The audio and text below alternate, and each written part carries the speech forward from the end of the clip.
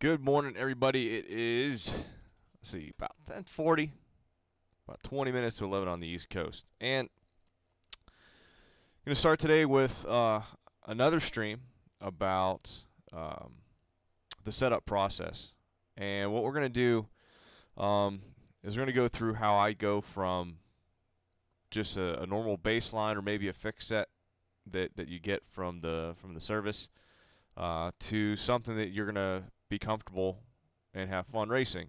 Let me explain something right off the bat when it comes to my approach to setups and racing on the service and things like that. I may have mentioned it in one of the other streams that I've done so far, but first and foremost, let's just get this out of the way. I don't make alien setups. I'm not an alien. How it could be just a byproduct of because I race in the real world and crashing cars are expensive. So in the real world, we don't purposefully make a car unstable. We don't set the car up to be unstable just because we know we can race it and be fast that way.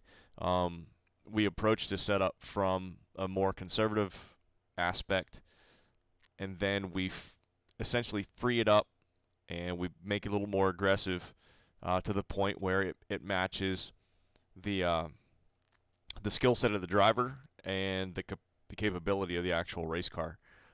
So when you see these videos and this stuff and these streams and the other tutorials that we're going to put out and things like that, I'm not teaching you how to make an alien setup that's going to win a top split, race. I'm not.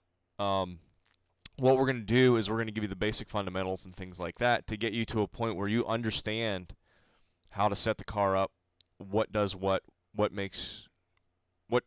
adjustments have which effects on cars, on the handling of the cars, and then you go from there. I'll try and tell you, like, hey, if you want to really go a little bit on the crazy side, this is what you do. You can feel free to go ahead and do that. But these tutorials and these setup guides and everything like that I'm doing, I'm aiming for the new subscriber to iRacing. I'm aiming for the goal of getting them to a point where they're not as intimidated by doing this process as somebody who's been around for a while or somebody who's taken the time to really get elbows deep into books and research and all this other kind of stuff. Like I said, what I'm trying to do is encapsulate everything that I've learned into easy to understand, straightforward, layman terms. I guess you could say just presentations. That's the word I'm trying to look for, so that somebody can come along and look at this. And let me start by saying I understand that I'm not the first person to do this. As a matter of fact, and I have it right over there. As a matter of fact, hold on. I'm gonna go grab this because I think it's interesting and it's a really nice tribute to the guy. So just a second.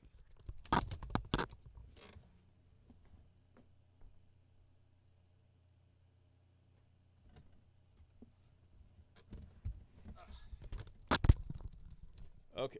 Okay.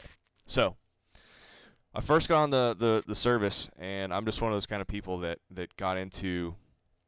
I really wanted to learn the technical stuff of it. That's just how I am. And the first thing you do whenever you get onto the service, at least whenever I started, like, I don't know, 6 years ago or however long it's been, is you head out to YouTube. I mean, you head out to the forums. You're trying to learn. You're starting to find all these different sources of information.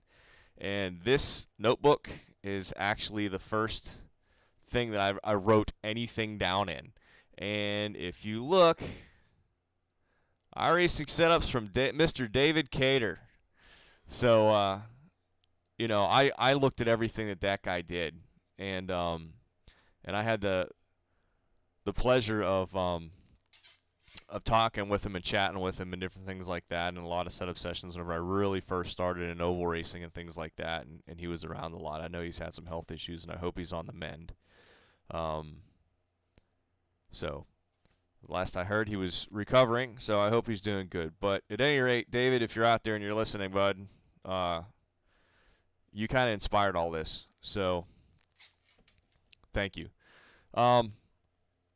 So, like I said, one of the things that we're doing here is we're trying to figure out the process of exactly where to start. Okay, you jump into this service, and I've been in a forum debate, a grand old forum debate about the F1 car. I mean, the McLaren MP430, that iRacing, in an attempt to increase the participation, went with the decision to change it to fixed.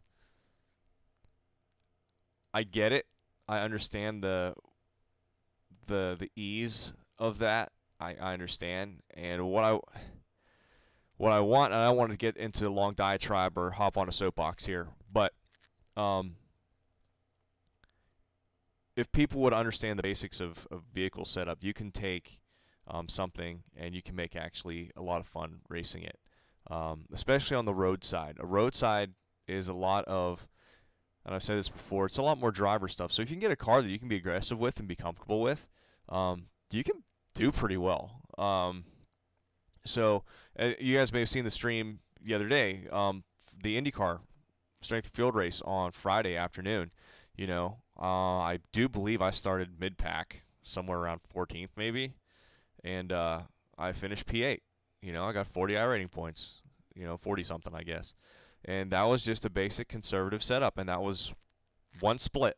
There was some super fast guys in there.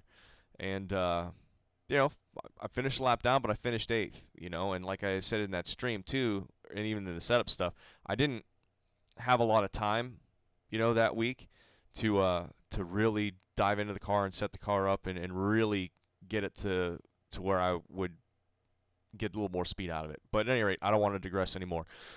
What I want to do is take those new folks that come in, those new drivers, and I don't want them to automatically go to fixed just because they have some perception of fixed, or they don't want to even touch setting up a car because it's so confusing and you can get swamped by it. Okay, so this is what I want to do with this whole deal that I have set up, this whole channel that I have set up. That's the portion of the channel that's dedicated to iRacing and setups and tutorials and things like that. I want somebody to come in and be able to sit down, see some tutorials, and go, oh, this isn't as bad as everybody makes it out to be. And here's a really good, this is the last thing before I get into everything. Here's a really good example of how misconceptions can be made on the service. Like, everyone's like, the F1 car is the hardest car to drive on the service. It's impossible to set up, and it's so confusing and everything like that. The MP430 is easier to set up than the Indy car. Believe it or not. It is actually on par with the Star Mazda. I'm serious. I'm not even joking. If you look at the setup options between the Star Mazda and the MP430, the only difference is the MP430 has inverters, which we'll get into that when we start getting into dampers and things like that. And inverters are easy to set up. You just set them up at the low end, couple clicks, do the entire setup, and then come back to the inverters and just keep clicking upwards until the car gets more speed out of it. And then the KERS system, which it's confusing, but you can it's not that hard to learn. It's people in the forums, in the F1 forums, that'll help you out. I mean, there's guides and everything like that. It's not massively difficult. It's just people are afraid of things that they don't understand or they never really heard of before. So besides those two things, it's almost the same car as a Star Mazda. I'm not even joking. Like, setup wise. But the car is difficult to drive. It is inherently difficult to drive because it is a high horsepower car with very, very light weight, especially at slow speeds, and that's where the car is going to kill you. There's not a lot of downforce being generated on that car at low speeds, so that's why everyone thinks it's evil, and that's why people can't dial it out in a setup and still be relatively competitive. So everyone has this misconception that the F1 car is very difficult to set up, but it's not. So that's the same thing that new drivers come in and they see open setups and they're afraid of it. And everyone that I see who are just really pro fixed, they're like, oh, they list all these things that you don't want to stay. You want to stay away from open because fixed setup solves all these issues and different things like that, competitive wise or competition wise and everything like that. But so that's what I want. I want be able to influence the new people coming in and say that, hey, this isn't as bad as everyone else is making it out to be, and it's actually kind of fun, and you don't have to spend 10 hours to figure something out. Now, these tutorials are long, and they're long because it always takes you longer to explain something than it is than if you just know it and just go do it. So it may take me 20 minutes to explain to you how to set up dampers. In the real world, it takes me 5 minutes, maybe 10 minutes. So it's not that bad. Okay, so first things first, let's look at the process here. Okay, we're gonna come in and, well, let me back up one more thing. Okay, so here we are. We loaded up the sim. We're at Daytona Road Course during the day, and we're gonna go into the garage. We're using the Vette C7, the Daytona prototype, and we're gonna go to iRacing setups. Here's your options. 4 options. All right. We're going to go to the baseline, and I'm going to take a look at what this looks like. Spoiler, mostly I'm looking at the downforce settings, and there's a reason for this, especially at this track, but it translates to other tracks too. 15 and 12. Let's look what the low downforce is. Okay, so no dive planes, P6 and 9. All right, we're going to start there. We're not going to use this baseline. And here's the reason. I like to start with the least amount of downforce as possible on oval cars, or I'm sorry, on road cars. And the reason for that is you want the downforce generates drag. The more downforce you dial into the car with more wing angles and more spoilers and more front dive planes and more gizmos that are specifically designed to increase downforce on the car, also creates drag, which slows you down.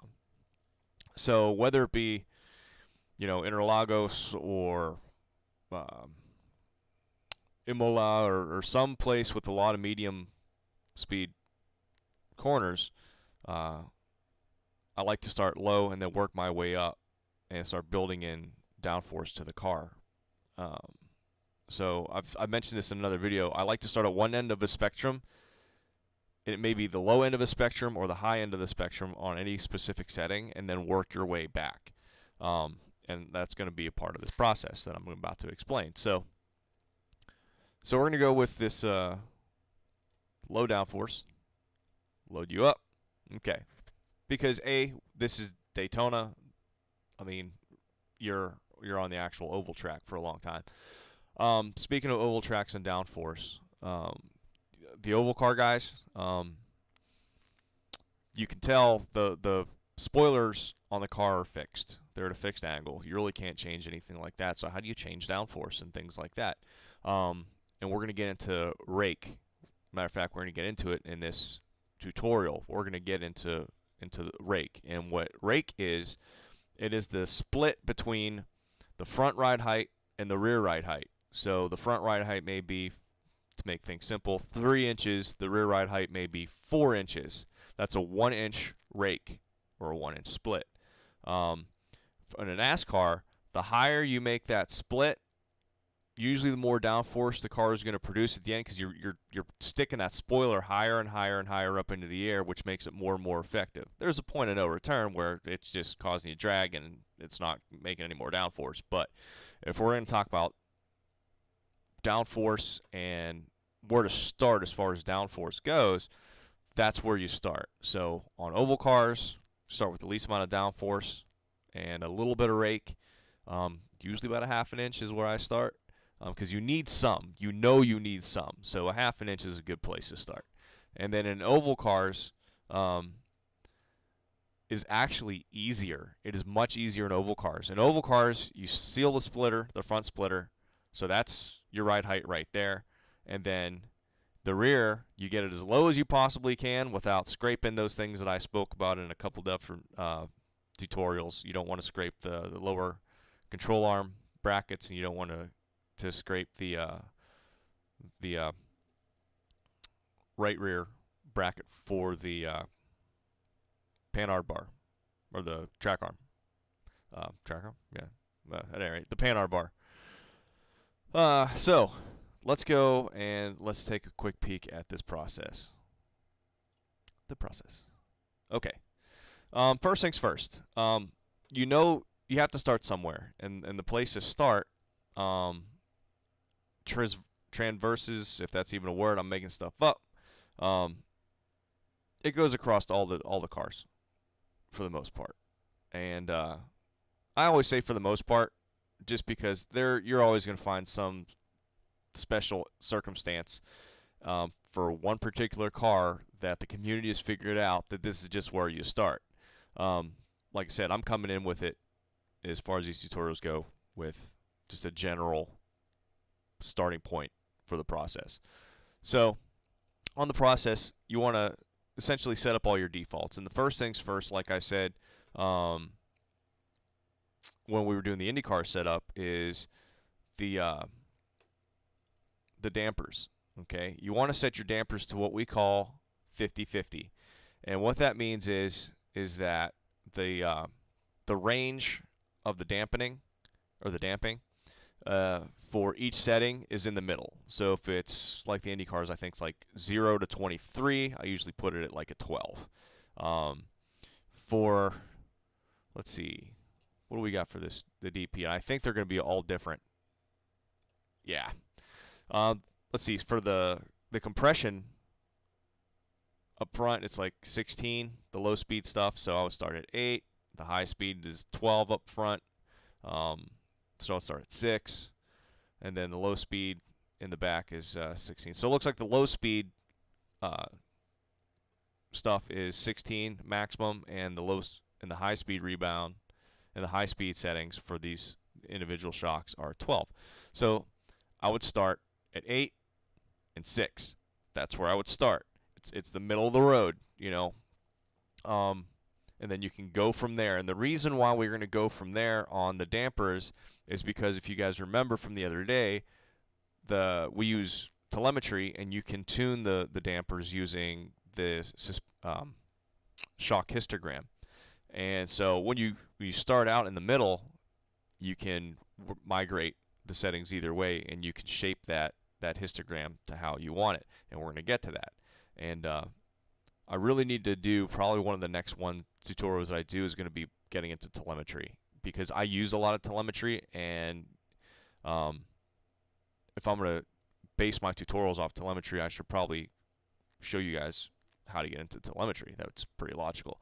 Okay, so what we're looking at here is the dampers of 50-50. The sway bars, or the ARBs, the anti-roll bars, as I said also on the in the IndyCar setup thing, our tutorial, I set them in the middle because you want adjustability in the car. I do believe, and I haven't driven the Corvette in a while, but I do believe you can adjust the ARBs in here too. Okay, so whether or not you're setting it to dial in some adjustability for in-race adjustments, or just as a starting point for your setup, even if you can't adjust them in the car, I set the ARBs to the middle. Okay, for the oval side, guys, the ARB is, the front sway bar is, it's kind of a, I don't want to say like it's a magic thing, but there's different philosophies on sway bars in oval track racing. You have really big bars, and then you use soft springs if you want to do what they call a BBSS kind of a setup. Believe it or not, I have heard that at least the circle track world is migrating back away from the big bar soft spring setup. So that's good, because my late model's old as heck, and I don't have that the geometry up front, the capability of making those kind of setups. So yay, we're going back to that. Everything old is new again, as they say. Yeah. So on the oval side, it depends on what car you have. But if you're using a short track car like an SK, late model, super late, um, even a street stock, I like to start out on the smaller bar, okay? Because it helps the car rotate middle out. So you start there, and then you start dialing in. Start dialing out any kind of oversteer that you have on the way out. Um, and then for the NASCAR stuff, that's a whole different ball game. Whenever you get into the use of the sway bar, that's a whole different ball game, and we'll get into that. Because when you start getting into the sway bar in the NASCAR stuff, you're talking about asymmetry. You're talking about preloads doing different things, and they're using the asymmetry for a lot of different stuff. And there's a really good sticky in the Gen 6 forum about, I think maybe in all the NASCAR forums, I haven't checked, but I was just looking at it today, about asymmetry and what it does. And whenever we get to ARB section, especially for the NASCAR stuff, we're going to get into what they do and why they do it. Okay, so let's just keep going. The toe. This is sort of a driver preference kind of a setting, but like I said, I like to start at one point and then migrate away from it. And here's the reason that you start where I'm about to say that you start. And on the road side, you want none. You don't want anything. And people are going to be like, wait a second, I can hear heads exploding right now. As you set the toe out more, you actually get more aggressive on turn in. And that's awesome. That's great. And I get it. But in the process of setting the car up, there are major fundamental things, and then you start working your way down to the little stuff. And toe, in my opinion, is a little thing. You want to get all the big suspension variables optimized first before you get into the smaller detail stuff like toe or cam or a caster. Okay, so on road courses, because and I've seen this question asked before, and I can't remember exactly if iRacing has said that they model it. I'm gonna have to ask if they model bump steer or Ackerman.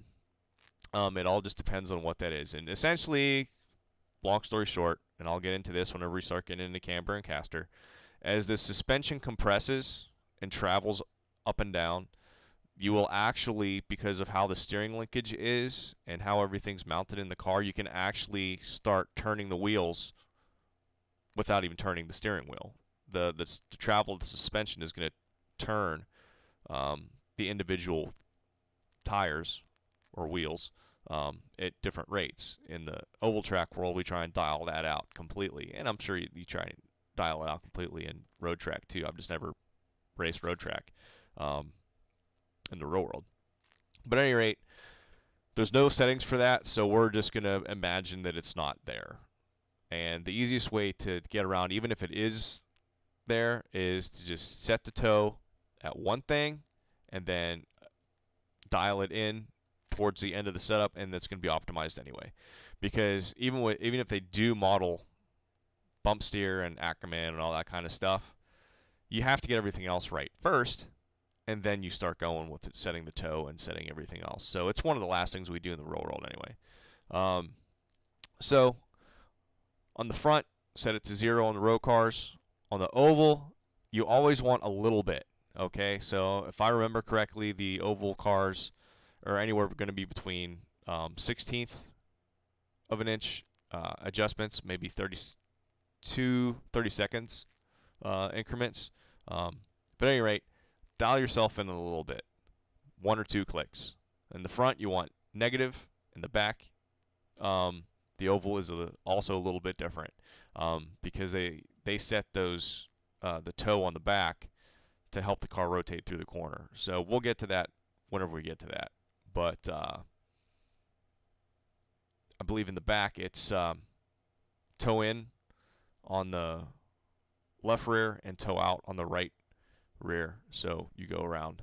It helps to swing the back of the car around. But like I said, we'll get to there. But on a road in an oval car, I say on a road course, I'll get there.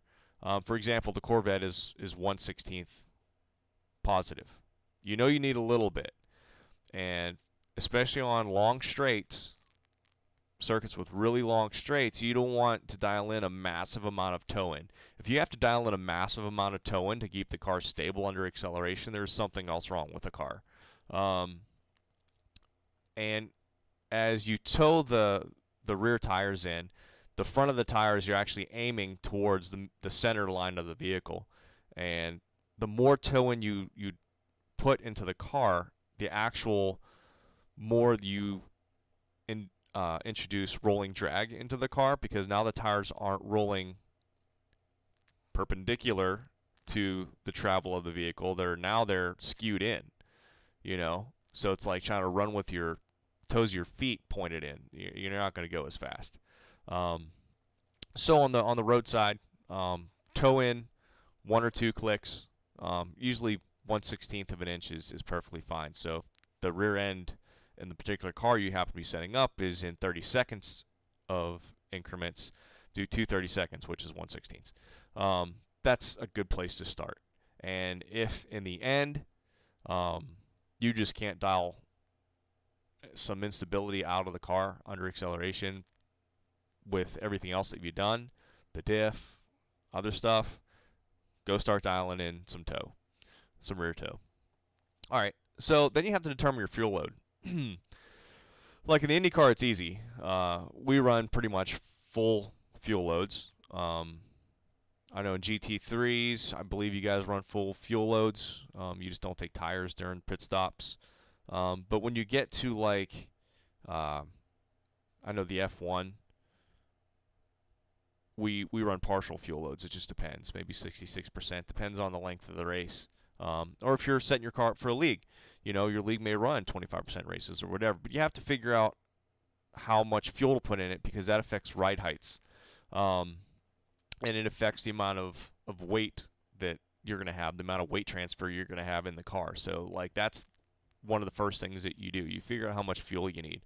So in our situation today, we're gonna pretend that we're just gonna pump it full of fuel, top it off, and we'll go from there. And then what you do is, this takes a lot of testing and stuff like that. And I've said this before in the IndyCar setup tutorials. You set your first gear to get your best launch, either on the start or, more importantly, out of the lowest speed corner on the circuit. So the lowest speed corner that you have, you want to set your first gear so you get the best launch that you possibly can out of that corner.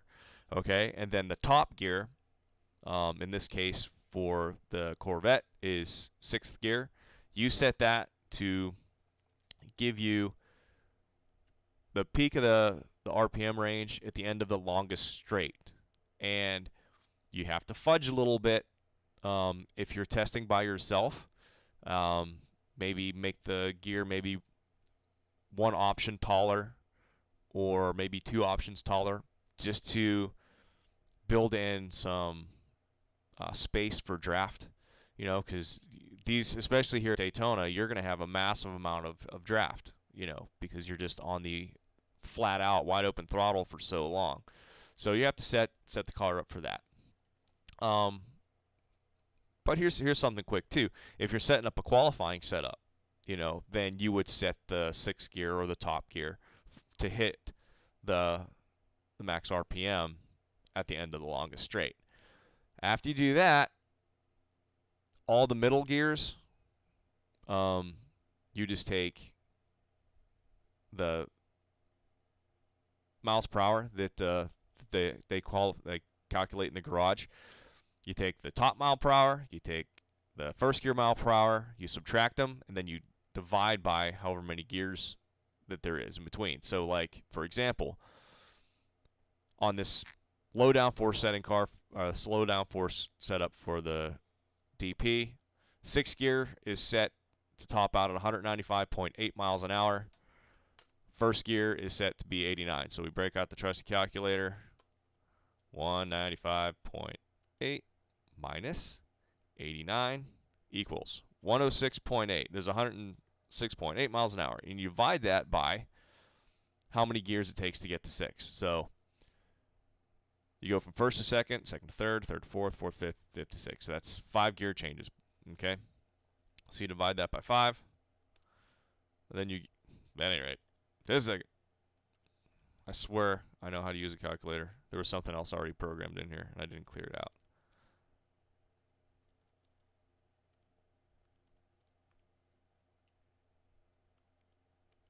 Okay.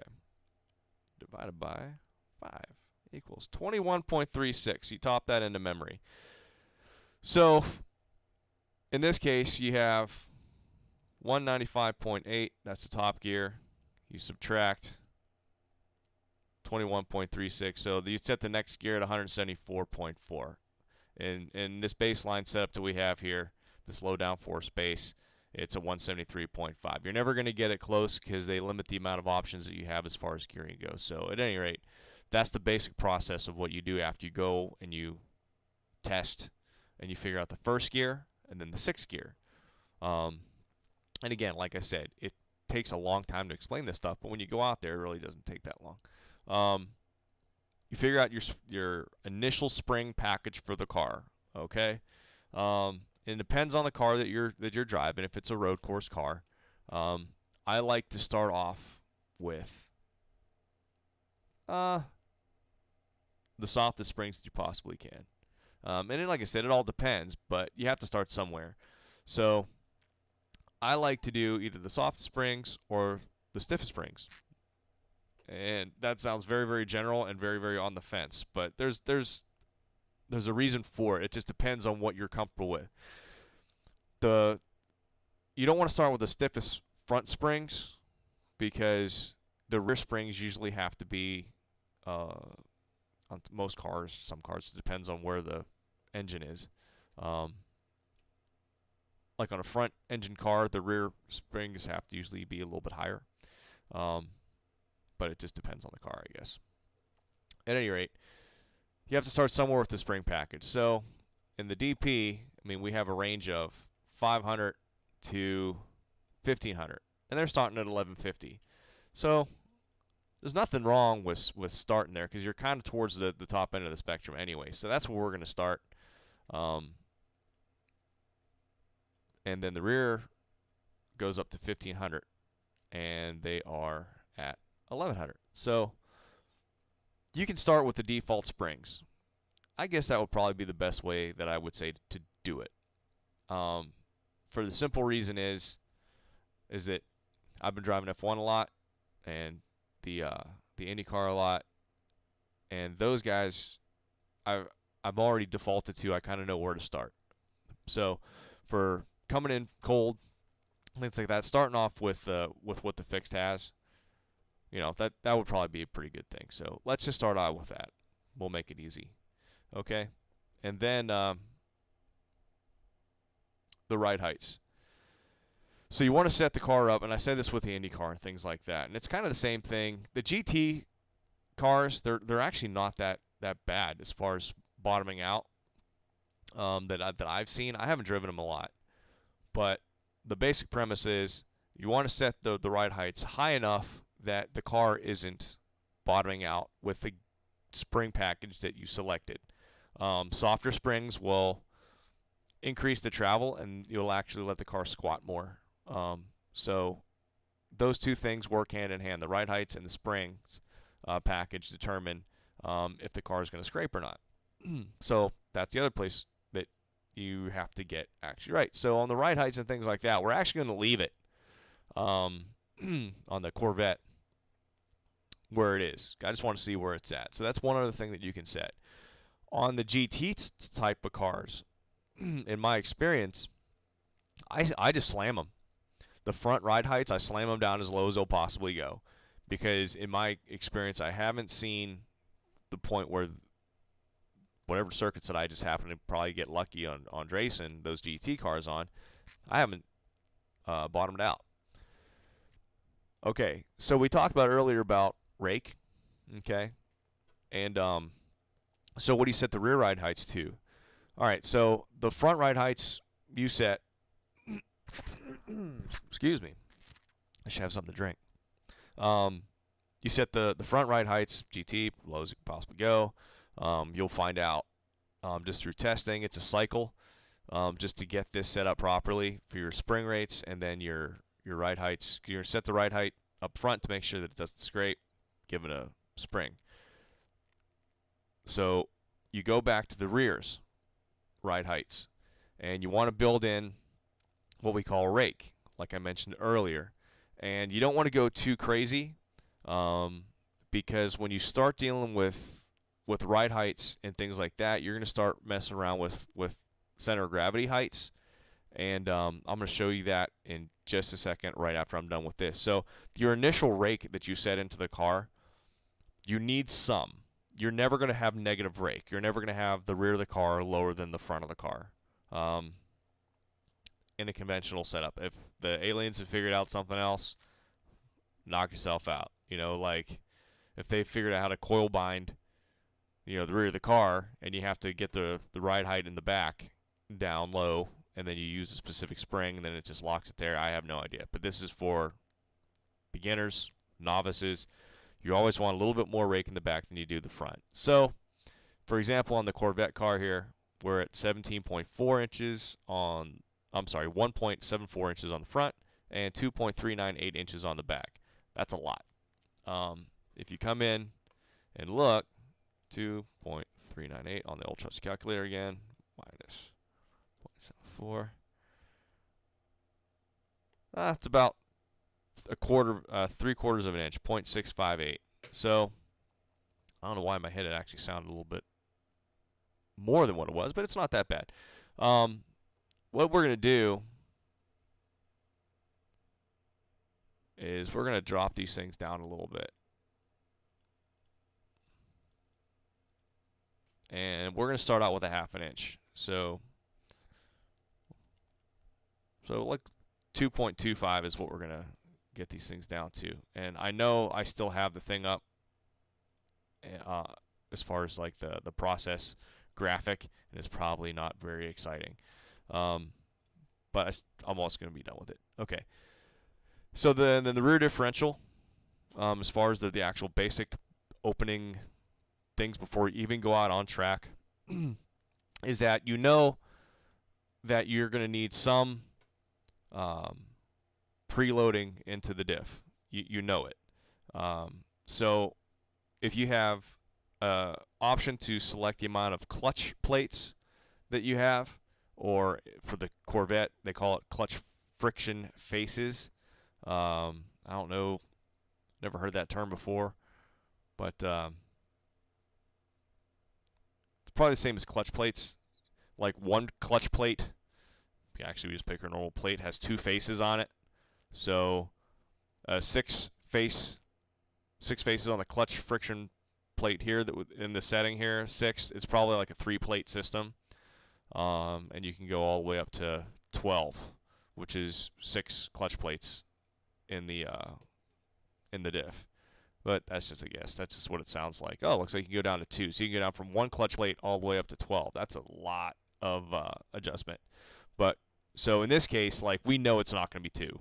We know it's not going to be 2. So we'll start off with 4. And then you want to dial in some preload, because you know you need some.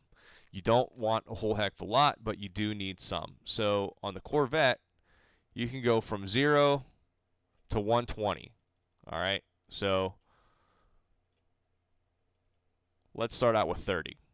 Because, like I said, we know we're going to need some, and 20 is going to be really, really super optimistic.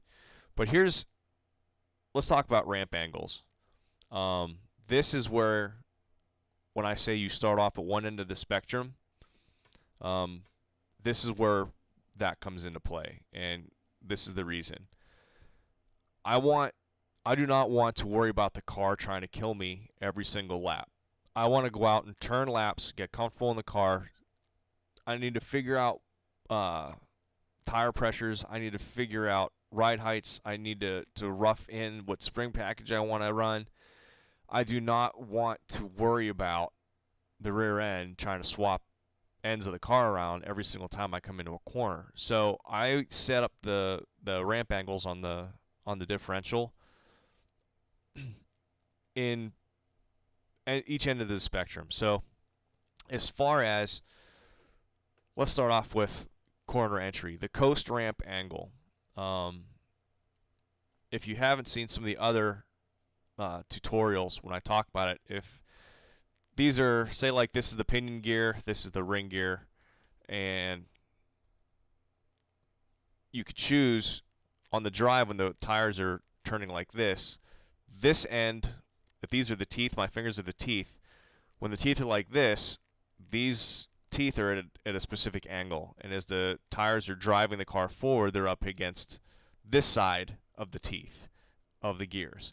Whenever you start to decelerate under braking, those teeth swap positions and they go against the other face of the gears. So they actually go between the teeth like that.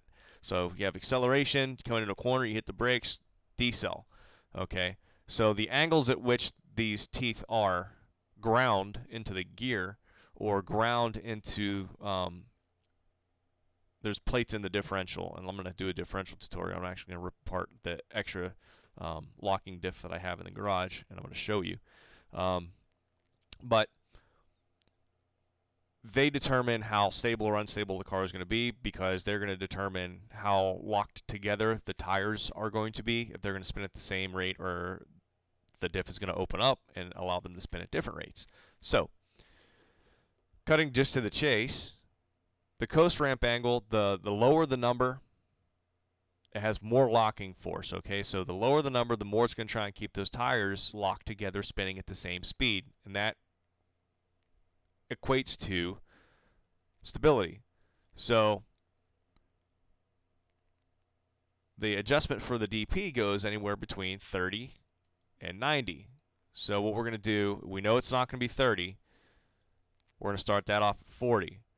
On the other hand, okay, the drive ramp angle, the more locking it has, the more oversteer the car usually has.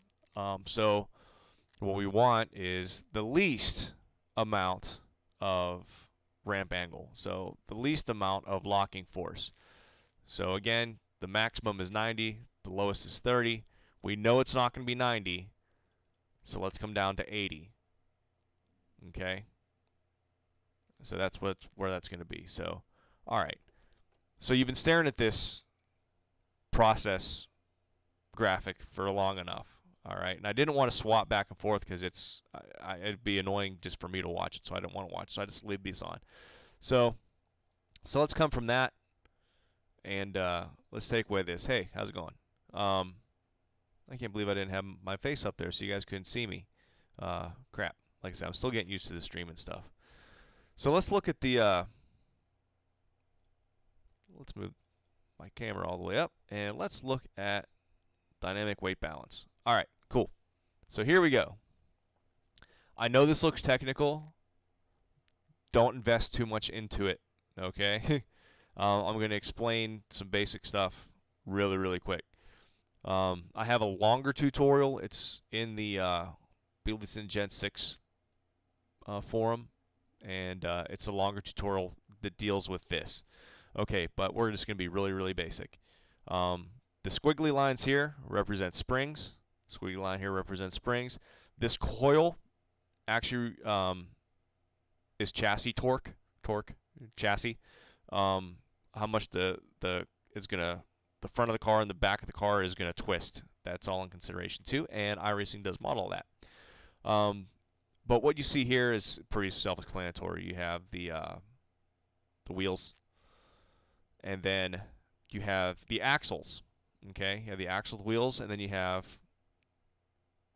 this line here essentially represents the chassis of the car, okay, in relation to the front axle, and this is the rear axle. All right. This symbol that you see here, that is what you call the center of gravity. That is a center of gravity symbol. And that tells you of all the weight that is pressing down on that front axle, that represents that weight. And then it's the same in the back. So you have height in the front, you have height in the back or rear. Okay, so where does this come into play? That's it. The higher that center of gravity is, the higher the weight is mounted in the car. So for example, on our late model, we want the engine as low as possible because it is just one large, huge lump of lead, essentially, or steel, or aluminum, or whatever is all comprised of that motor. It's just one big weight ballast. And the higher up that the chassis is, and the higher up that the engine is in the car, the more the weight will transfer to one side.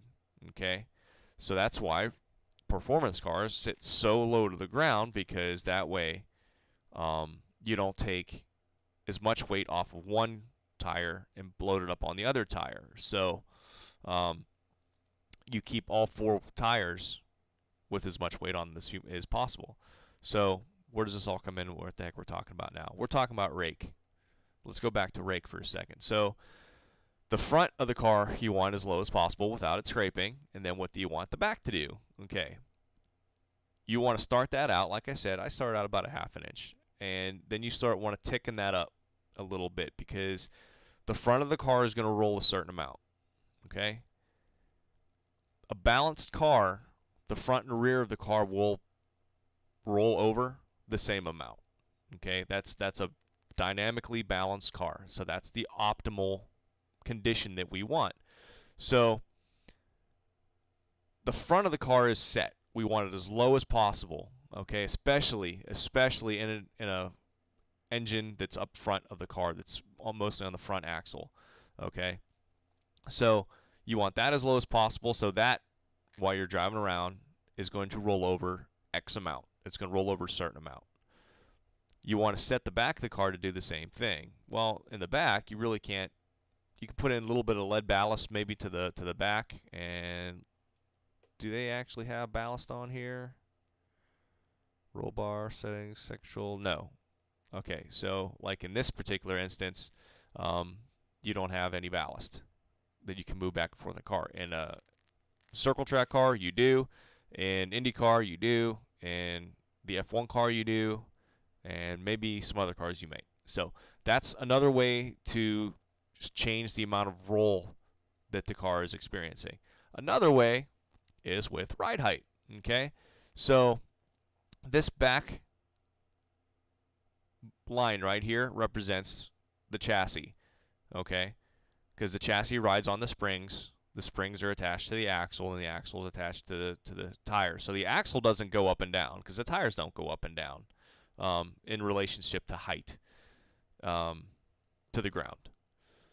The chassis, on the other hand, is going to heave, roll, and do different things like that. So the ride height back here, the adjustment on the ride height is going to move your center of gravity up and down. Okay, which is why we start with a minimal amount of rake, because you want everything to be as low as possible. So that's where you start, because that is the optimal condition. And then you want to adjust the least amount possible to get the car balanced. A quick thing, this is so apparent in GT3 cars.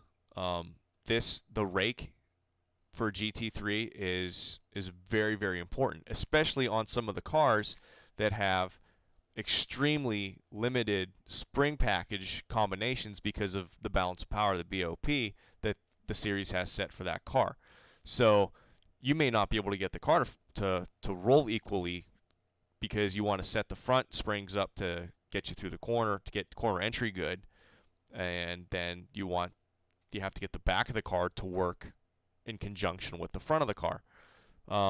So if you run out of options with the springs, and you can't dial in more weight transfer in the back with springs, you just start increasing the rake, and you are going to increase. You're going to start moving this center of gravity up. Okay, and then that is in turn going to throw more weight over to the side. So that's a tip for the GT3 cars. Okay, so that's about the basics of that.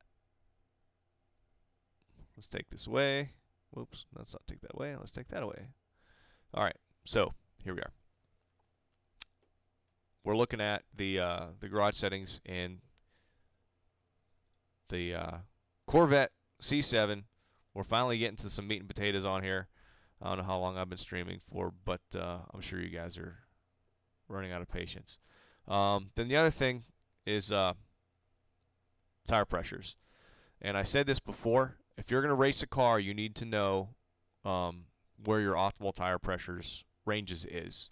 You're going to have a low number, you're going to have a high number.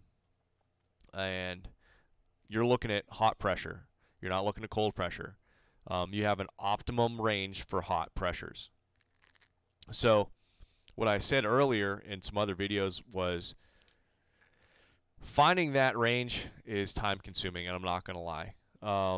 It's not like 20 hours or anything like that, but you're going to have to go out there on a default weather day, and you're going to have to figure out where the peak is for that particular track and that particular car, and where the best performance you're going to get from the hot tire pressures. And then there's going to be a range off of that you go with, because you're going to go to different tracks, and you're going to have different you're going to go to different tracks, and different tracks like different hot tire pressures.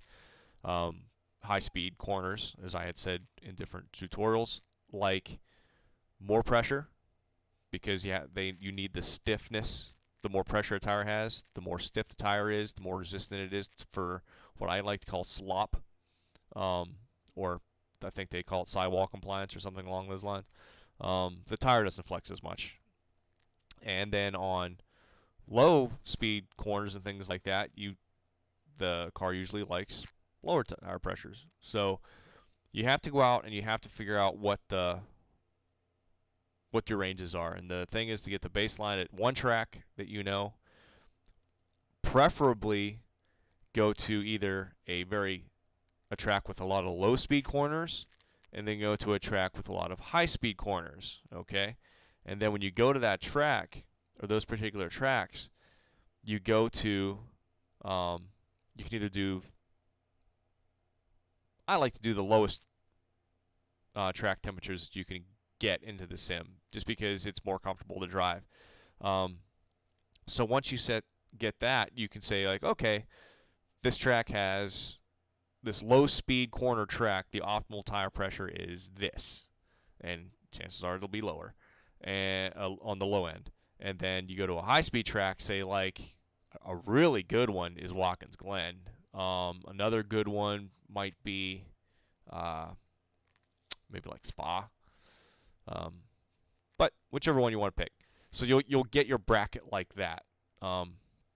So you can start out for like it's a low speed track, and then you're like, okay, I know the optimal low end of the spectrum is here. Let's go over to this fast high speed corner track, maybe like Suzuka, and then this is the high speed. And so then you have your optimal range for the car.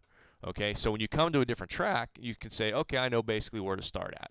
So for the DP here, the default is the default is cold pressure is 20 to 30. All right, and here's my problem. This is why I don't like fixed. This basic low downforce setup is set at the absolute minimum cold tire pressures that you can start the car out. I will guarantee you that is not optimal. I guarantee you that. So we're going to start there, and it's going to be sloppy, and I know it's not going to be sloppy, but we're just going to leave it there just for grins. All right. So let's just take this car, and here we are at the chassis section. All right. So let's set up. Let's see. Let's start at the top. We'll just do that. We'll start at the top. Here's your options for that. I'm going to go soft. Let's see. AirB's anywhere from 1 to 5. I'm going to go 3. Okay. Brake pressure. This depends on what the range is. 65 down to 49. I'll start it around 59. That's too much, but I like the starting brake pressure further forward because that is the most stable. Okay, you're going to get lockup, sure, but at least you're just going to lock up and you're not going to spin the car out and ruin a whole like test run. Okay, so toe, like we said up front on these cars, set them at 0. The engine map setting. Let's toss the most power into it as possible, because this is when you start getting your fuel load, fuel calculations and things like that. Set up max power. That way you know you how much fuel you're going to be, the max amount of fuel you're going to be doing. Traction control, I never really mess around with this, to be completely freaking honest with you. But 1 is off, 6 is the most support. So let's just start off with 6, and then we'll work our way back, because 6 is probably going to be the most supportive, and it is going to be the most stable. Steering assist, one of these things that I just don't mess around with. This is car specific to this, and I'm sure there's a couple other DPs that are out there, prototype-esque kind of cars that are like that. So that's going to be a driver preference kind of a setting. So whatever you like, have at it. Try different stuff. So here we have the ride height. So we're going to, like we said earlier, we're going to leave that there. The push rod length works the same as a spring perch does in oval track cars, and that is going to change your ride heights. Spring rates, we talked about that. We're just going to leave them where they are, because the front is kind of close to the top end, 1500, and you can go all the way down to 5. So maybe it isn't top, maybe it's in the middle. But we'll leave it here just for grins. And so we talked about the 50-50 dampers. So let's take 16, we're going to down to 8, 5, 8, or 6, 8, 6, 8, 6. So that's already half done for us. 8, 6. Cool. All right. Camber settings. Let's see where we are as far as how crazy these things can get. So 5 and 2.5. Okay. Here's what I like to do. We know it's not going to be positive. We know that. We know it's not going to be flat. I'm going to start out at 1.5, because you know you're going to need a little bit of camber, okay, because here negative is the front end. So on a road car, you want them symmetrical, and you want both tires towed in, or cambered in. You want negative camber. So when you go around a corner, that tire will flatten up. When you go around this corner, that tire will flatten up, and you'll maximize contact patches. So let's look at casters. Let's look at the range of casters. 11 all the way down to 7. We can start out pretty much, and this is just a thing with me. I like half degrees. I don't know why. I just always do.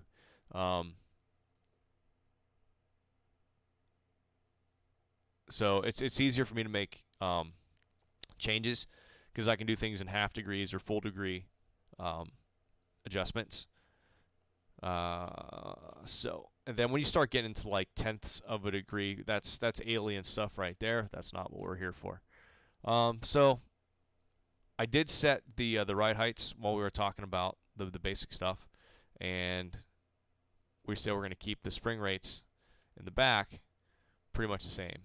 And the cool thing about this is that the rear spring package range is the same as the front spring package range. And this is a mid engine car for the most part. I think it's like right behind the driver, so it's more of a mid-engine car. Then the camera on the back, like I said, you can get ridiculous, and you can go plus on the positive side, but we know we're not going to go to the positive side. But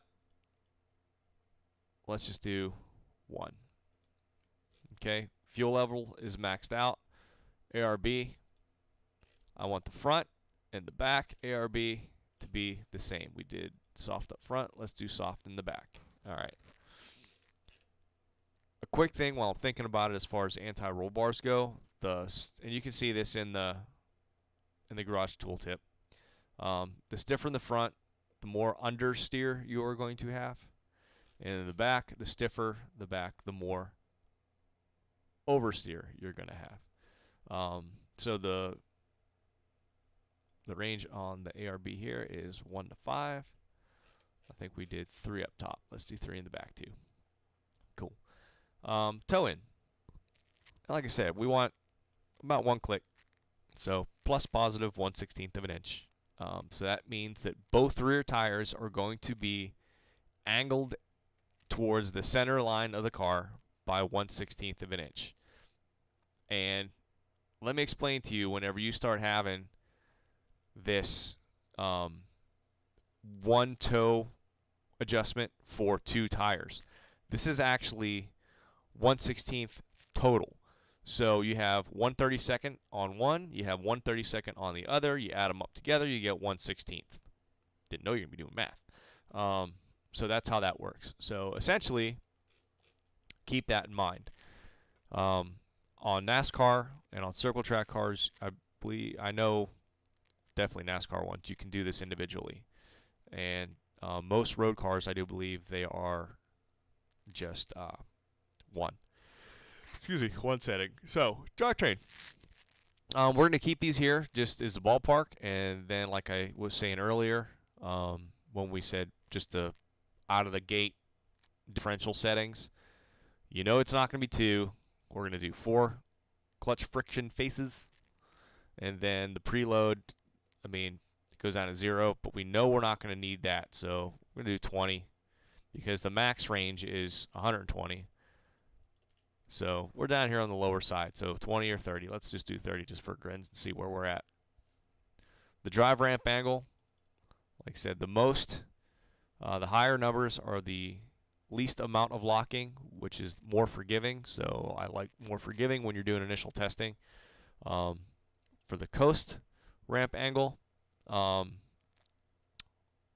lower numbers produce more locking, which equates to more stability. And I didn't have my camera on the stream before, and I'm going to do that now. So when you talk about coast and drive ramp angles in a differential, you're talking about the gears and the angle of the actual splines in the gears, and or the teeth in the gears. So 80 degrees, that's almost straight up and down, and then the coast at 40 degrees, that's more laid flat. And essentially, if say this is the pinion gear, this represents the pinion gear, this hand, and this hand represents the ring gear coming into the car, and the wheels are driving the car forward like this, the gear teeth, which are my fingers, go to the drive side of the ring gear. Okay, or both gears have a drive side and a coast side. But so they lock like that.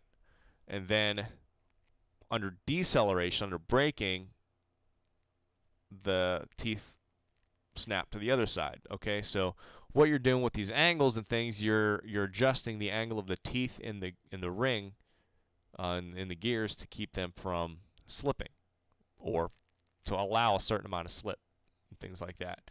And then I'll be completely honest, these gears that they're talking about, the angles, could be gears actually in the differential, the 2 differential plates that come together.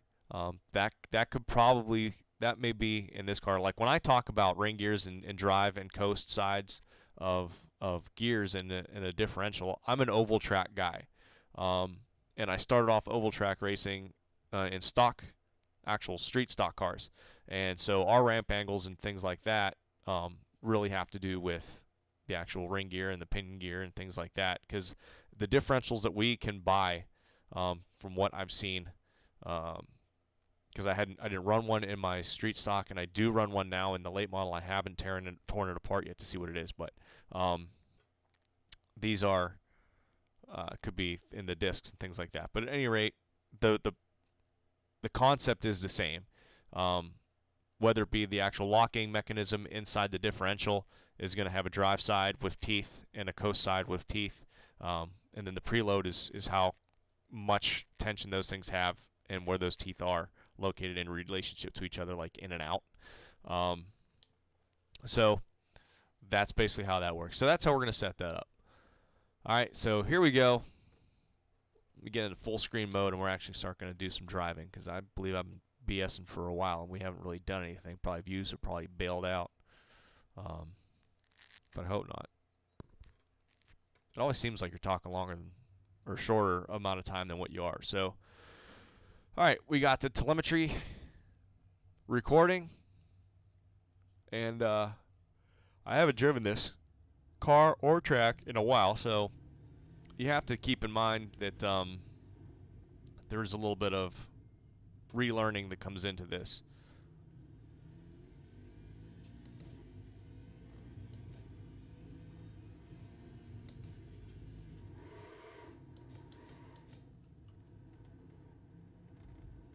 Which brings me to another point. When you're dealing with setups and setting up a car and just marathon setup sessions in a car, you have to understand that your mind will adjust to whatever setup that you have in there. It does it automatically. And so you may have a an unstable setup that you just get used to driving. And that's, I'm going to say that's just how the aliens do it. But so be cognizant of that. When you sit down and do a setup and you're going to sit down for like 2 or 3 hours and work on a setup, there's a lot of stuff performance-wise that is going to be driver adjusted for, and some stuff that is actual setup, suspension adjustments, you know, that you do. So just be cognizant that, like, that's a factor. So, like, when I do a setup session, like, I'll work for a certain amount of time, then I'll leave. I'll walk away. Because when you come back, like, if it feels good, the setup feels good, and you're pretty happy with it, and then you come back and the car is just junk,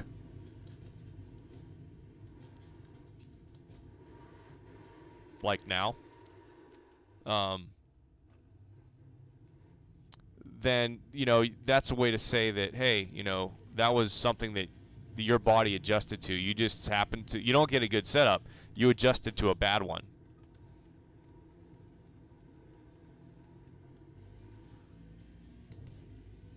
So if you're a subscriber, you know that the more I talk, the less I can drive.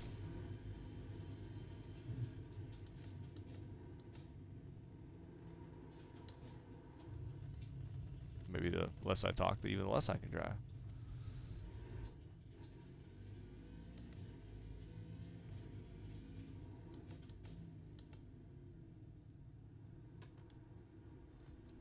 But I will tell you what, if we're going to start at a 20 degree or a 20 psi cold pressure, there's going to be a lot of instability in the car. So I probably don't suck as bad as these initial opening laps look like.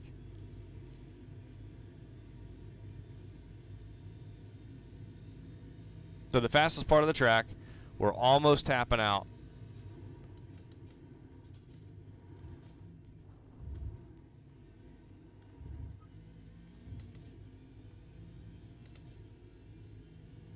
As far as RPMs.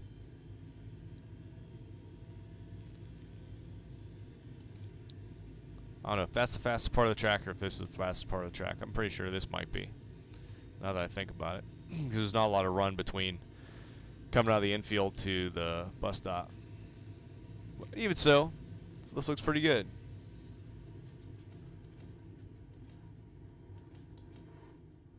Like, I ran this in the 24 hours with the team, and I can tell you that our setup that we had is night and day different from whatever this is.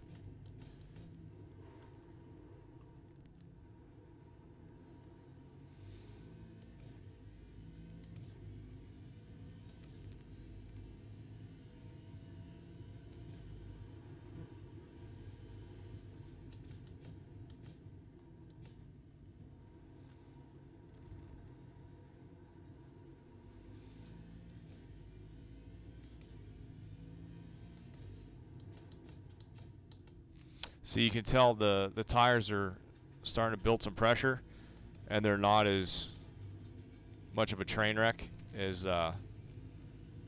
they were in the initial opening laps.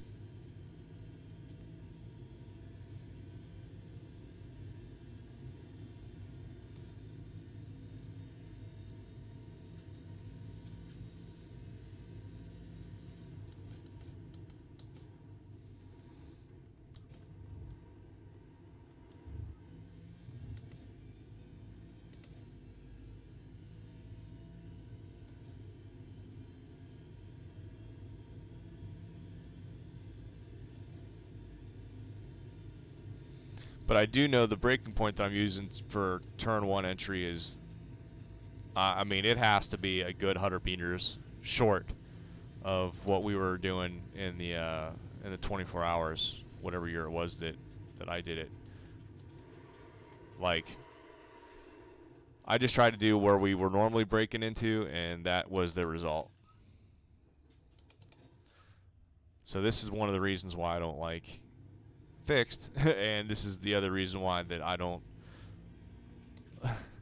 I gotta make sure I don't get on a soapbox, because I'm gonna tell you what. If you get a brand new subscriber, and they come in here and they get in this car and they start doing this, they're gonna be like, I don't know what this simulator is simulating, but it sure the heck isn't a race car. I think this is where people get like the tires are junk and this, that, and the other thing. Or remember when Dale Earnhardt Jr., who was the biggest proponent of this service, kept making the comments of ice skating on the tires. Now, obviously, he's smart enough to know that you can change the adjustment and the PSI and things like that, obviously. But the tire model that he was working on was not really good. But for a new subscriber coming into this car, throwing in this baseline and things like that, there's no reason to have the cold tire pressure set at what they're set. So that's one of the things, my little soapbox, that I wish iRacing would do. Like, actually put a stable setup in here. I don't know who they have making these things, but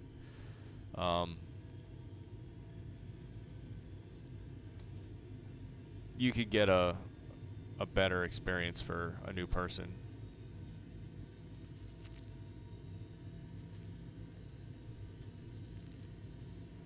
That time is abysmal, by the way.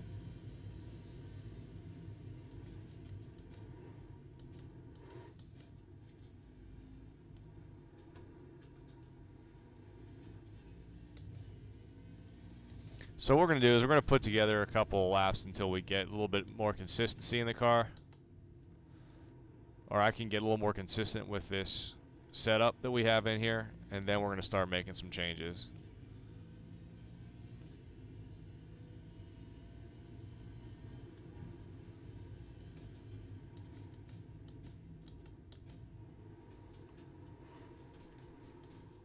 Goodness gracious, can't even stop the car.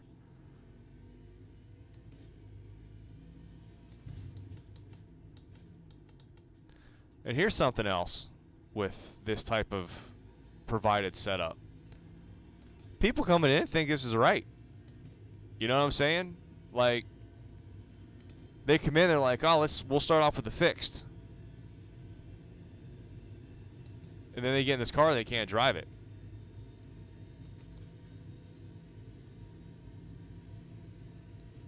Now, maybe this setup, you like it. You know, as you can see, I can't drive it. But maybe you like it because you got used to driving on tires with 20 PSI of cold air pressure in it. So we're starting to get a little more consistent with bad laps. Like I said, when you gotta start someplace. And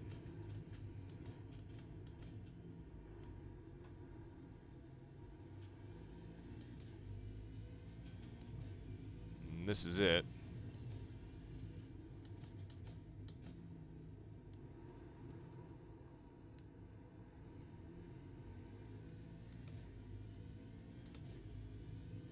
If you guys are wondering, I do believe the world record for here is 36, but I didn't see if it was at night or during the daytime.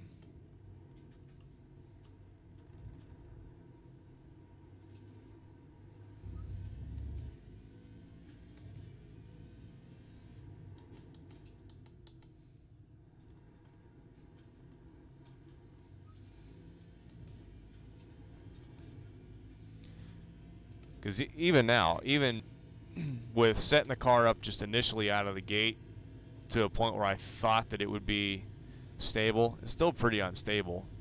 So I'm going to guess that's due to tire pressures.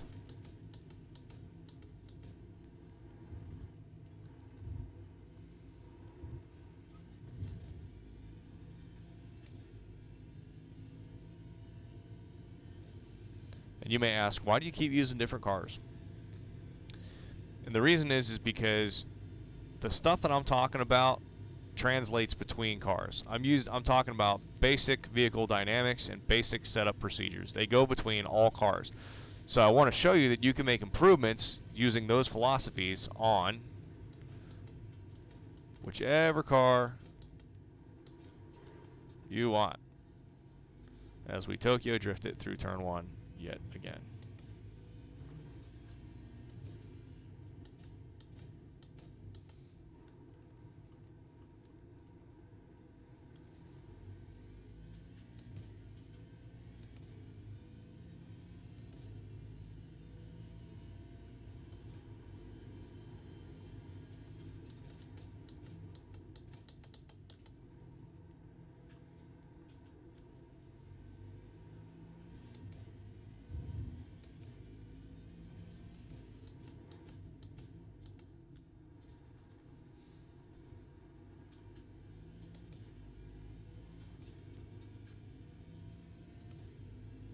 So I'm starting to get acclimated to the instability that's in the car.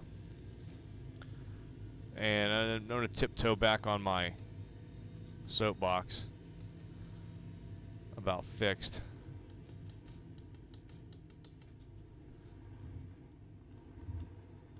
You can't, it just isn't comfortable.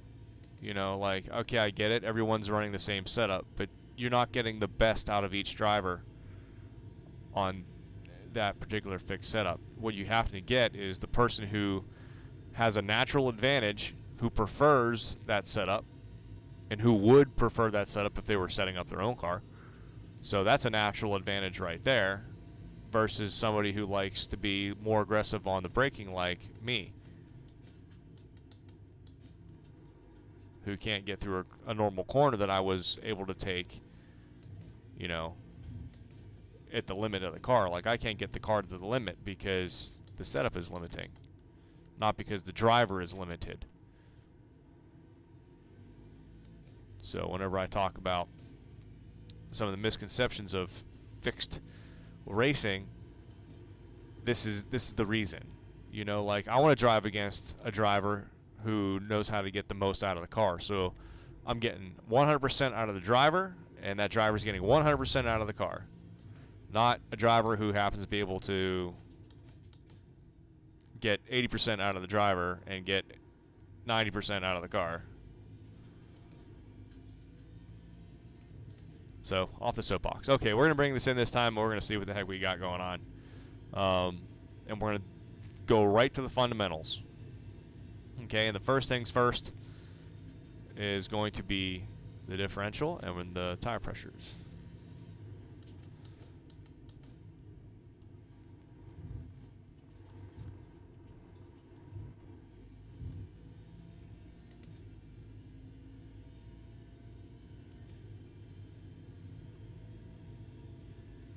And oh, if you're wondering, this is not a track guide, so no, I'm not taking the best possible lines through the corners. That, just so you know. Okay, so here we are. Oh, I forgot I had this paint scheme on here. Nice.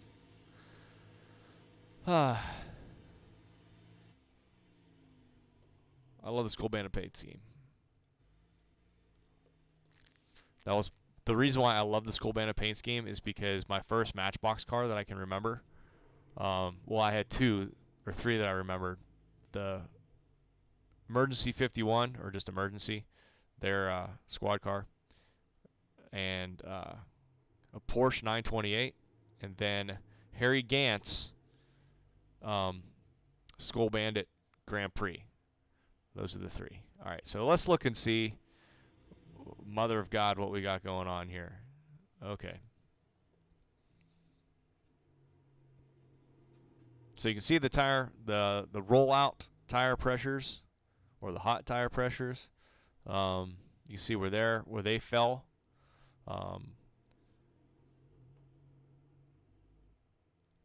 And so what we're going to do is, when you say driver's notebooks and things like that, turn off my ball fan. If you wonder what I just said, I said I have to turn off my ball fan, which is the fan that I have behind the rig that blows up my legs and keeps me cool. We just have to call it a ball fan because it is aimed at your man parts. Okay, so you're talking about 25.7, 26.4, 25.6, and 24.8. Okay, so those are the hot tire pressures that we started with, and the associated performance of those rollout tire pressures were a train wreck. Okay, so let's swap over to Motec, and let's see the first thing that we got going on with Motec. Let's turn off iRacing, and let's look at Motec. So what we're going to do is we're going to open up, like I said, I have all these different cars I like to drive or work on or something like that. And I actually have individual projects for each individual car. Every one is a work in progress. Excuse me while I scratch an itch. But just like anything else that has to deal with vehicle dynamics or setups or things like that, they evolve over time, and then you make a good project for it. So here we are, Daytona 2011 road. We did 7 horrific laps. Let me look at the world records here, and that's just for the road course. It didn't say day or night.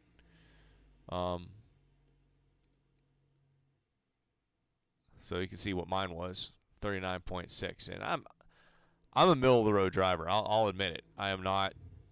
I don't have enough time to invest in the sim to really start improving that last 20% to really get super competitive. I do during the winter time, but during the summertime I just lose it all just because I have absolutely no time to devote to this. Hey, there's me. Where was I going to go? Oh, Motec.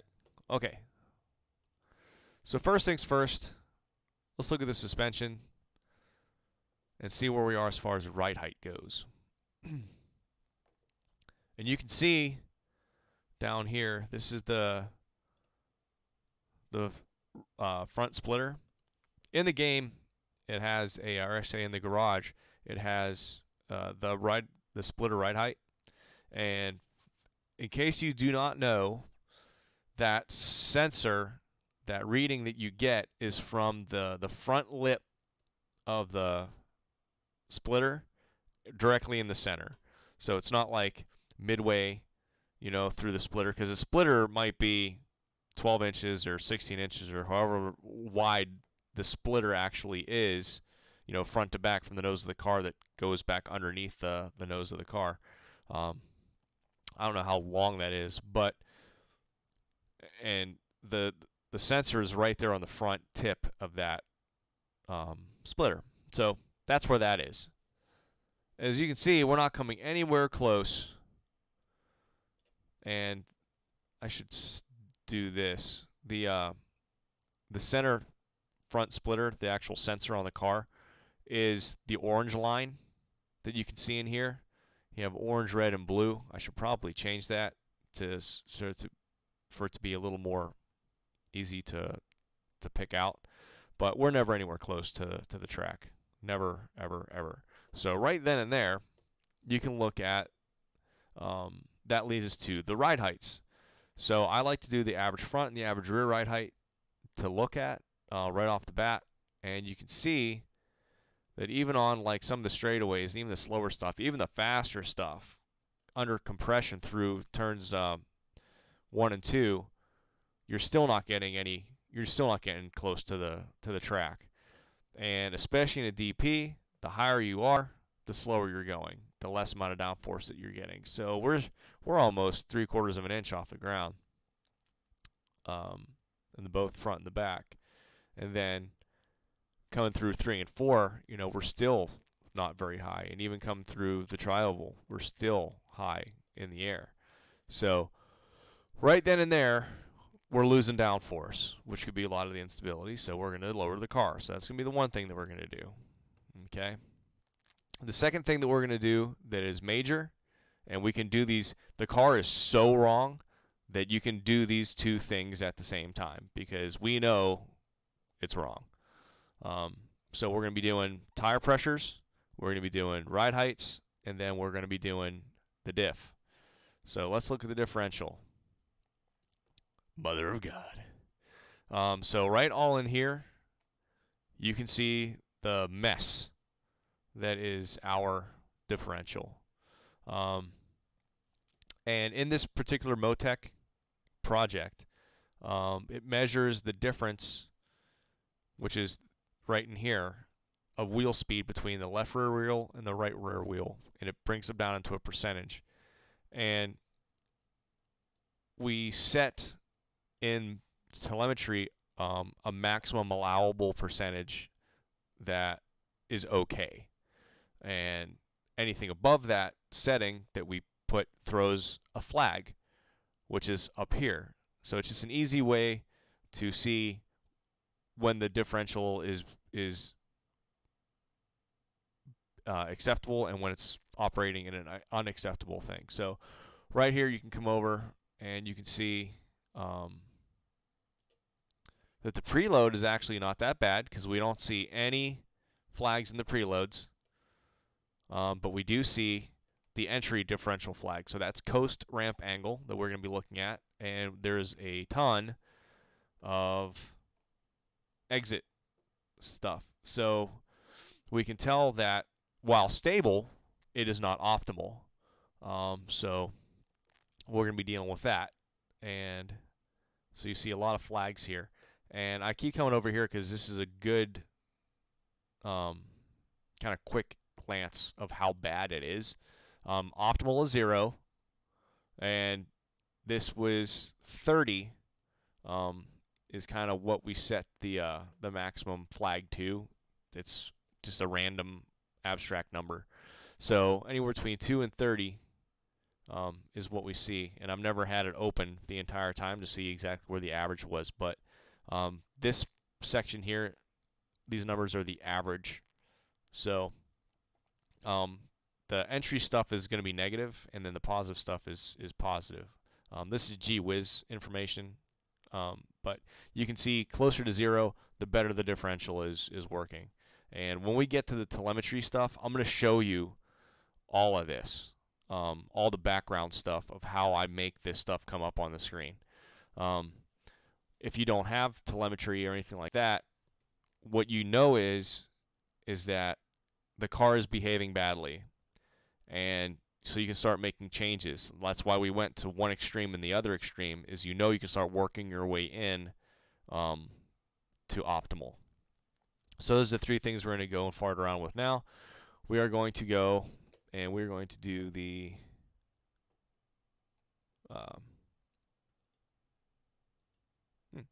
just a second. Okay. So we're going to go and do this, the iRacing deal.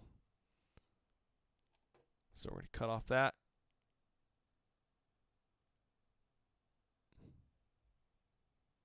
Display capture. And then we're going to go into here and bring it up. And hopefully that'll actually work. Or maybe I'll just do this. Sorry, like I said, I'm still getting used to streaming and things like that.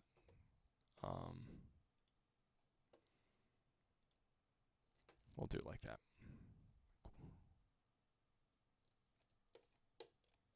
All right. Sorry. Because I race in full screen, not in windowed mode, just because it's less distracting. So here we go. Back in full window mode. All right, so we know that the tire pressures are a mess. And we're going to increase by 2 psi. Because we're so far off, we'll go 2 psi at a time. That way we don't overshoot something, and that way we make at least some progress going in a better direction. Because if you went in half-degree increments and then go test, you'd be here forever.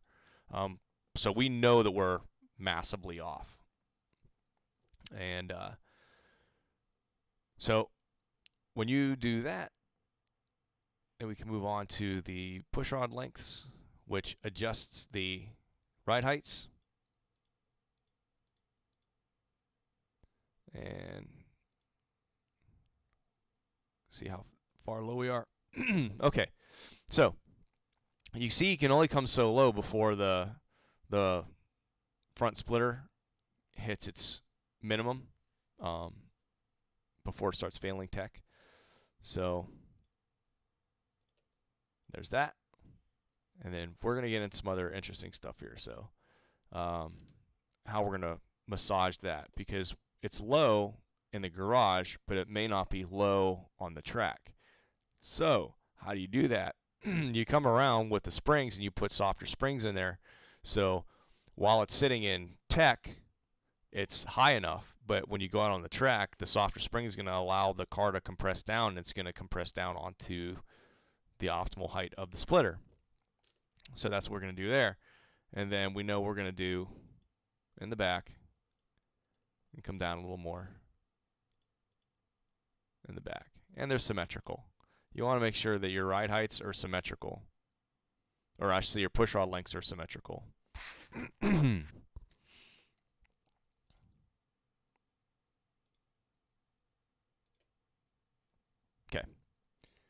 So for some weird reason, the rear geometry of the car likes different push rod lengths to keep them even.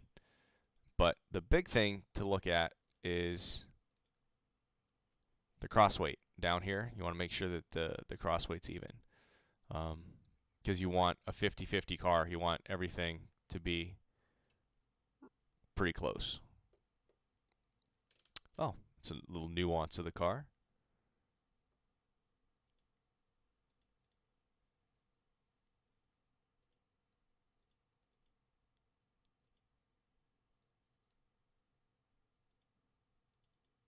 What I'm doing here is I'm just fooling around actually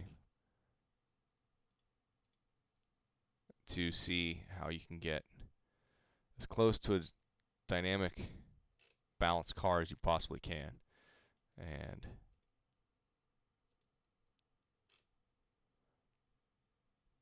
doesn't look like you can. All right, so we'll go back.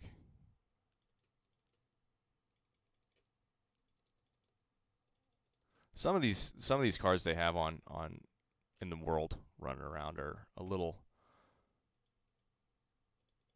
different, a little odd with how they want to make their stuff work as far as the geometry and different things like that. So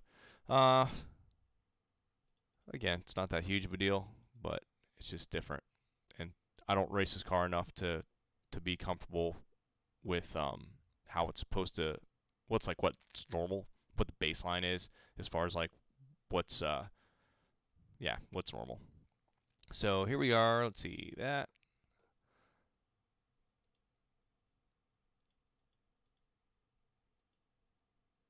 Okay.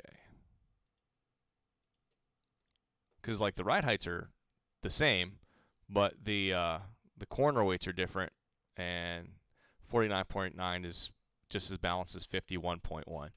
So there we are with that. So let's say this as just something simple.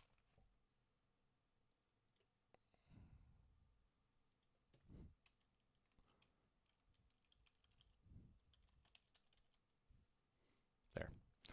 That way we know where we're at. All right, so we did the tires, we did the ride heights. Now we're going to come over here and we're going to fool around with the drivetrain and the differential. So we're good to go on here so far.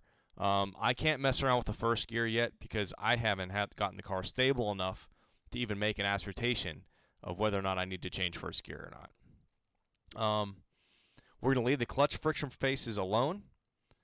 And as we saw, the preload, we weren't throwing any flags, so we were good there. So let's experiment, and we'll take away a little bit of preload.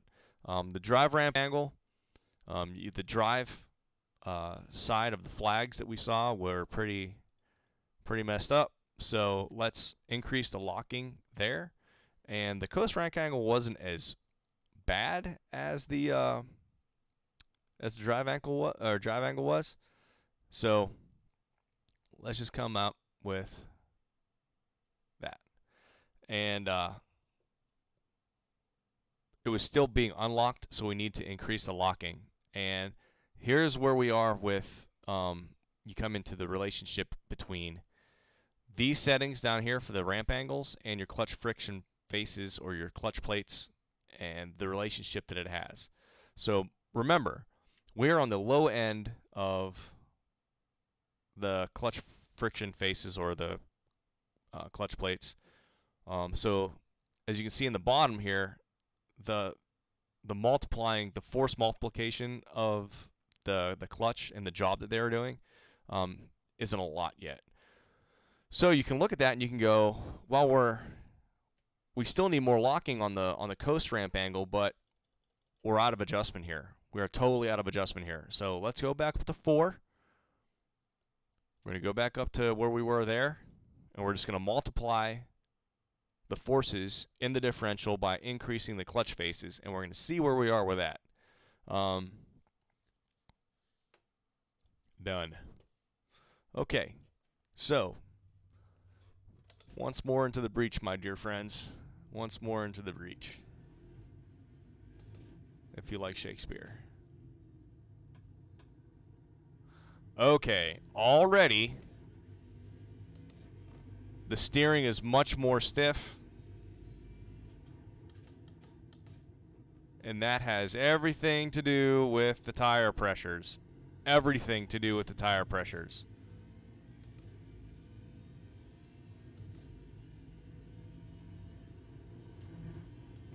I can take that flat out.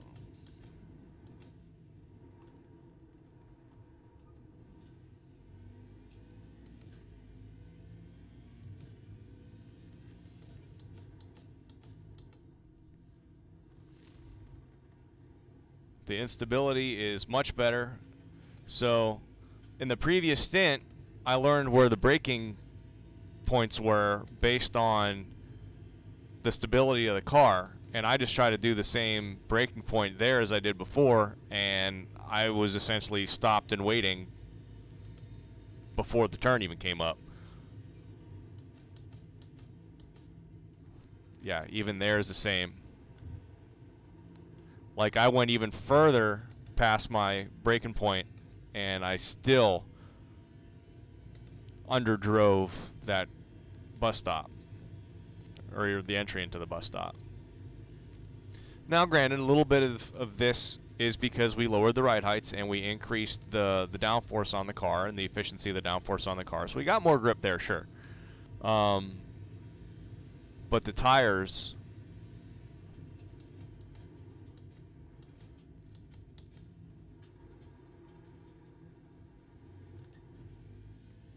are much better.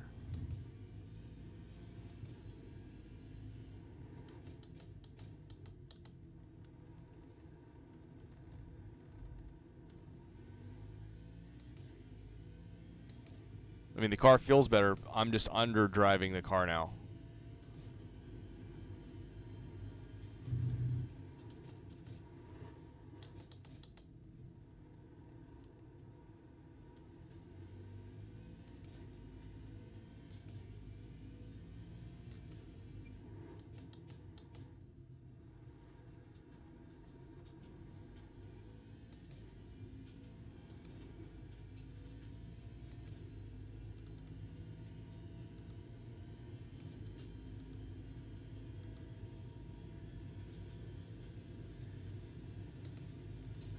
We're going to try the brake bias because the car is really unstable under braking. So we're just going to see if that does anything.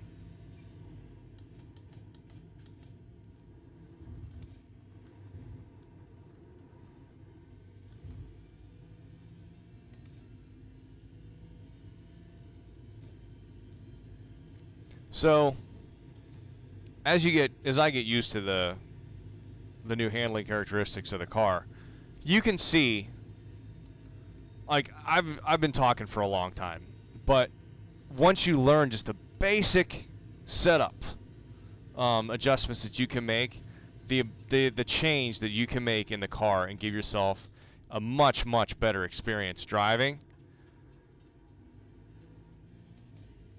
I mean, I changed 2 things. Minor things.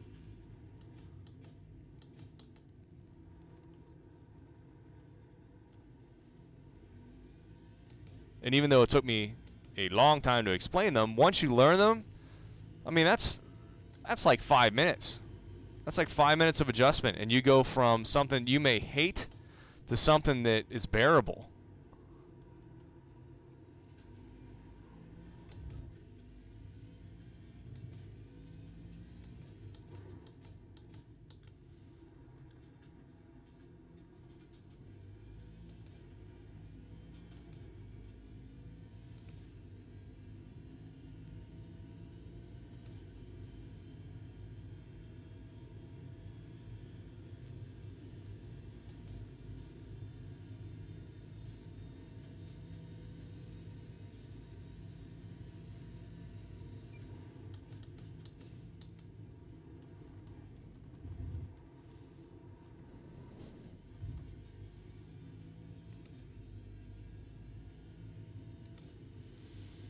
I got excited and overdrove the bus stop, but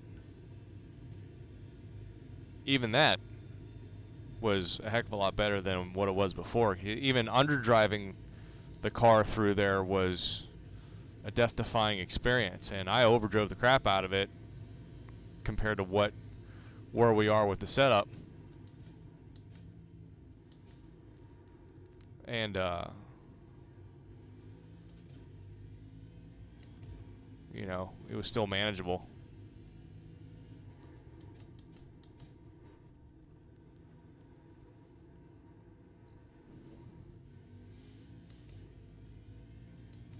My mind actually wandered through that corner onto tow settings and everything like that because the car is hunting under braking.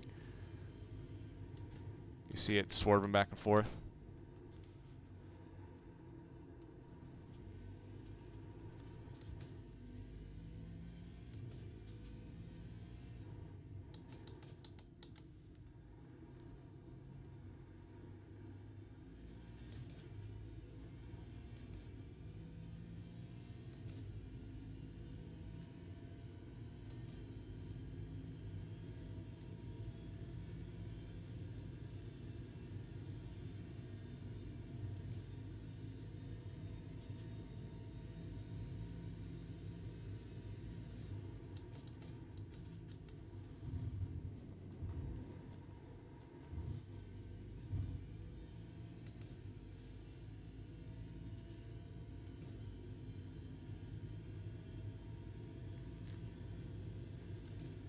So dialing more front brake helps under braking, but the car wants to, you'll notice the car wants to hunt. The nose of the car wants to hunt back and forth, and that's an instability that could be a tow-related issue. It could be maybe even a camber or a caster issue.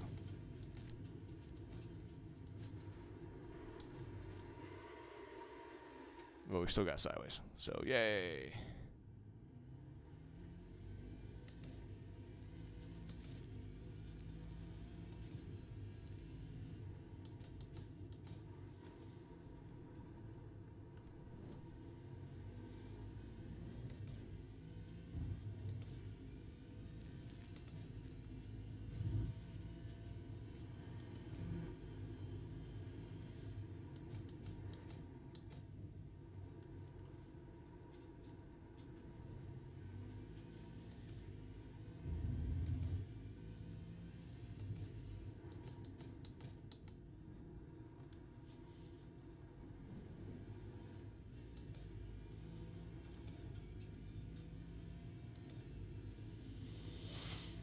So even on angry tires, we're getting a bunch of green sectors. The exit out of that corner wasn't all that awesome. So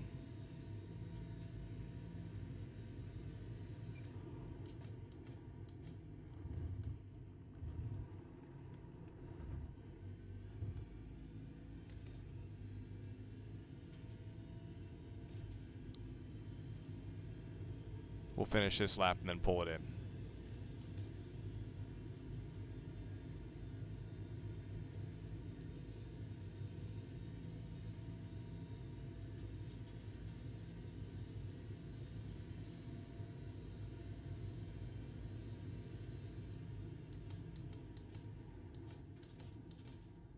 Now, I will tell you that I normally would finish that lap and practice pit entry. I would do it almost every single time. And the reason is that pit entry, your pit lane delta that you have, can gain you a lot of time. It can gain you a lot of time. So, okay, so we're looking at what we got here. And break out the old trusty notebook and find my pen. So the previous was 20 degrees starting out, and this one was 22 degrees starting out, and 26.9, 27.8, 27.8. Okay, so there you go with that. So we're getting a better picture of what this car, temperature-wise, or hot pressure-wise, likes.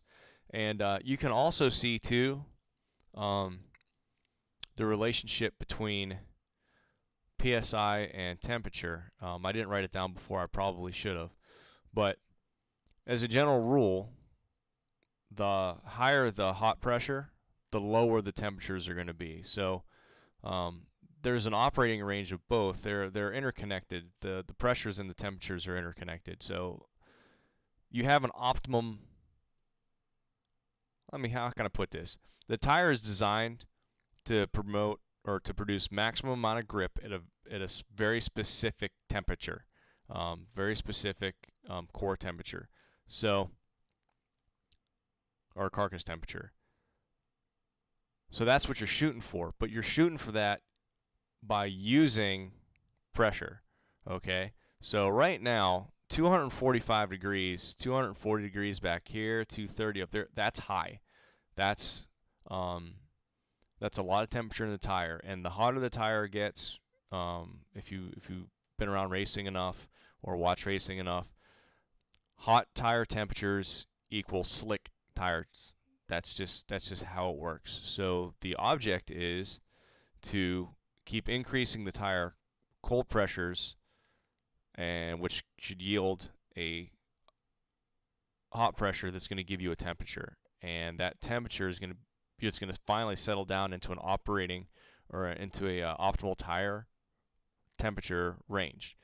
And so when you find out what that is, and you find out what the hot pressure is that gets you there, then you can say, okay, at Daytona, with a track temperature of this, start the cold pressures out at this, and that'll get you really close. And then you can go back and forth between, half a pound and different things like that. So that's how the relationship of tires work.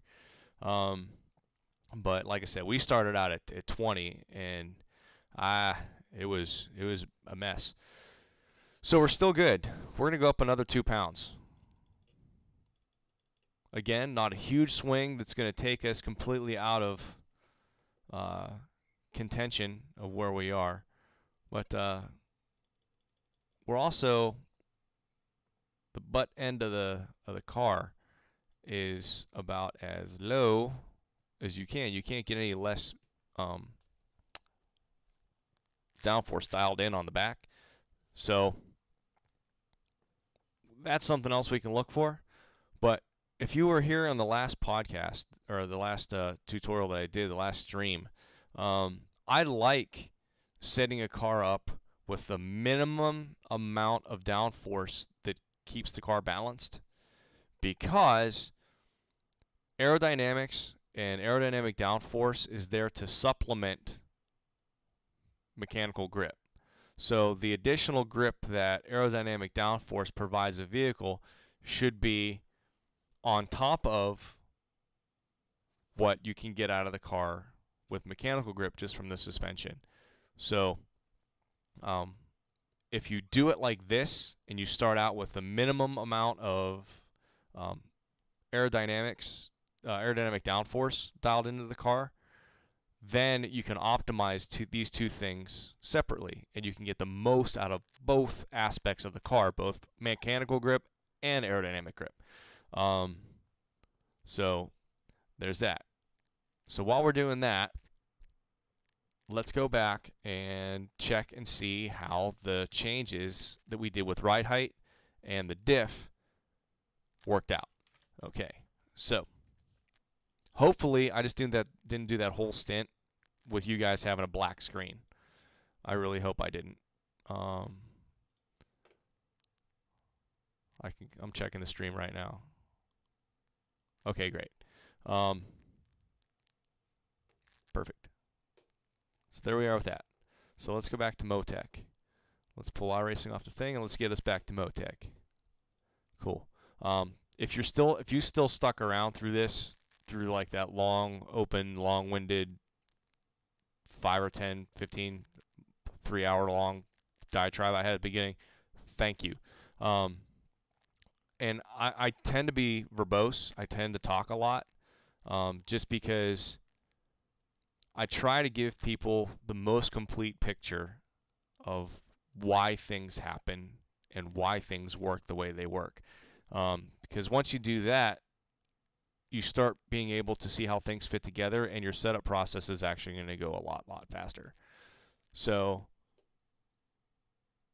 we didn't see a lot of time improvement as far as the changes that we made, but the handling was hands down, head and shoulders above everything. So here we go.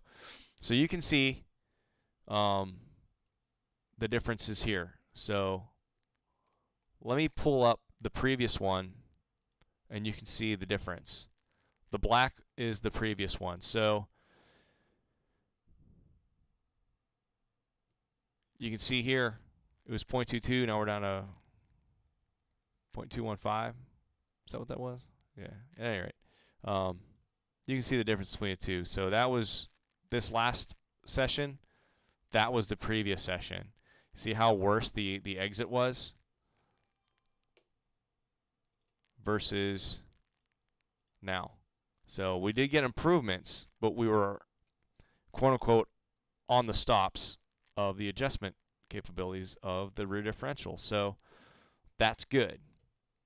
We know that we're going in the right direction. Okay, so now let's look at the ride heights. The average front and the average rear, we're still above the track, and ignore that. But this right here, the yellow, is still pretty high up off the ground, and that's a balance of power thing, I would suspect. But we're still pretty high up off the ground. And if you remember correctly, we are at the minimum inspection height for the front splitter. We can't go any lower with ride height. But just a second, I'm going to show you exactly what we're going to do.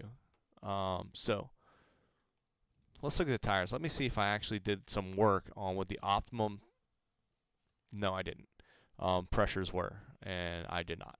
So that I use one project and I copy it to another car, and then I start making adjustments to the project to reflect that car.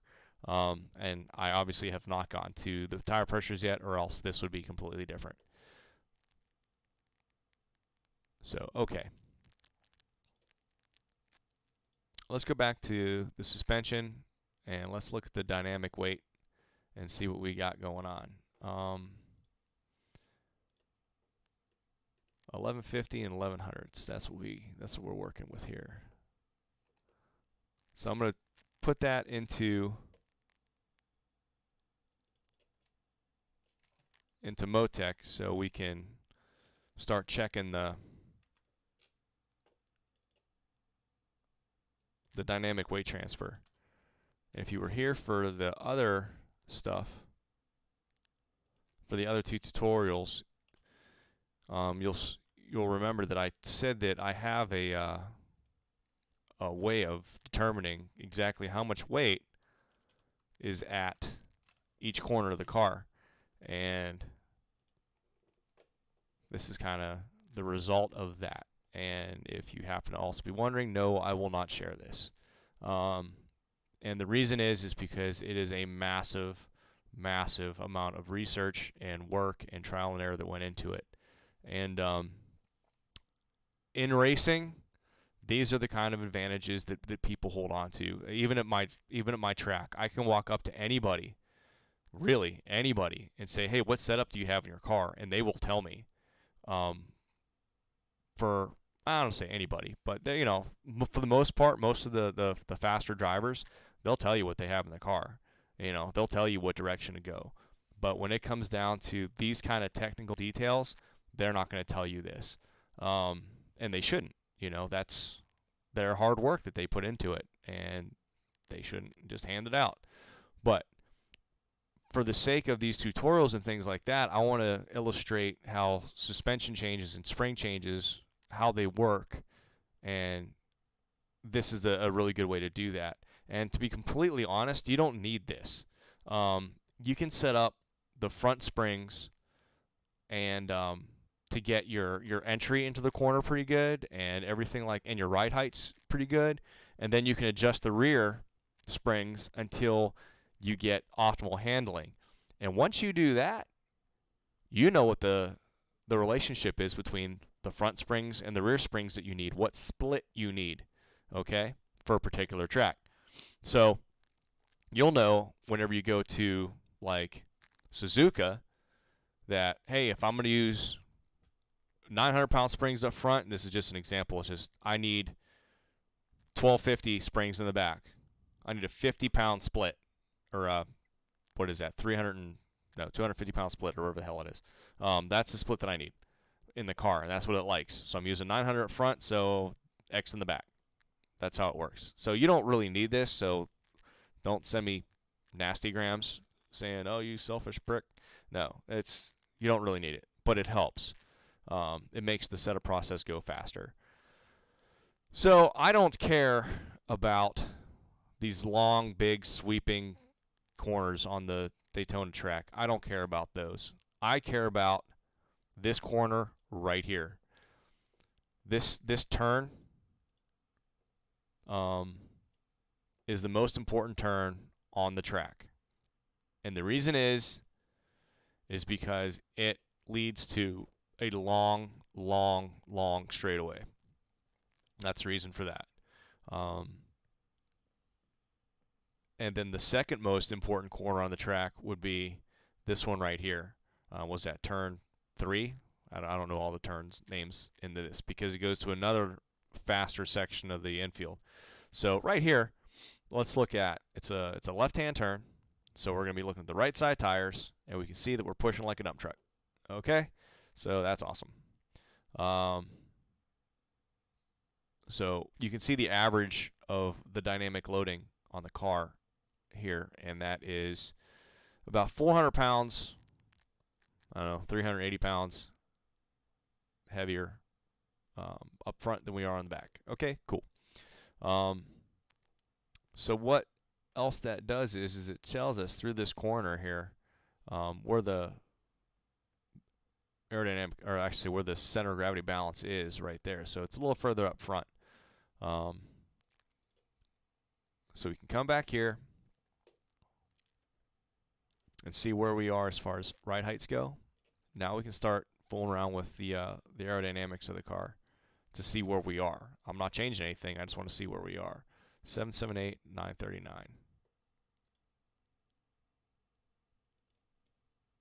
That should be 1.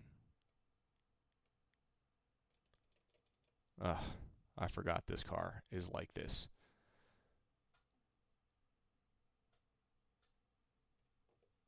you cannot get the ride heights high enough in this car in the aerodynamic in the aero calculator to figure it out. So yay, we're winging it. Lovely. So if I'm not mistaken, we upped the tire pressures. Let's look back here at the rear differential again and see, just to make sure we're going to do what we need to do. Okay. So if you remember, we took away preload, and all of a sudden we start getting flags again for preload. So we can go back and we can say, nope, 30 was good. 30 is good preload. And we can see that we're halfway decent on entry. We improved the entry with the clutch friction, or I'm just going to say clutch plates for God's sakes, because that's a weird thing to say. But we're also down at that. We're at the lower end of it. And we're at the high end of the drive ramp angle, and we're still seeing the differential disengage and unlock. So, boom. Let's multiply that again, and we'll go from 6 to 8. And let's go to ride heights. So, as we said, we can't really go any lower up here to the point where we go to that. So we're going to go as low as we possibly can there. And we're going to lower the rears too. Okay, so that's about a ½ an inch. All right, that's where we're going to start. And everything else is pretty good. Now, like I said, the car is still hunting on entry. And usually when that happens, it could be a caster issue or it could be a tow issue. I kind of noticed this along one of the updates last year or the year before really had to do with this. But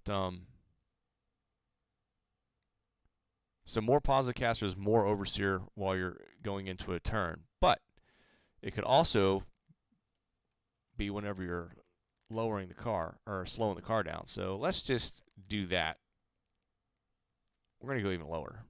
Do 8.5 and see if that helps with the hunting of the car. And we keep going up on the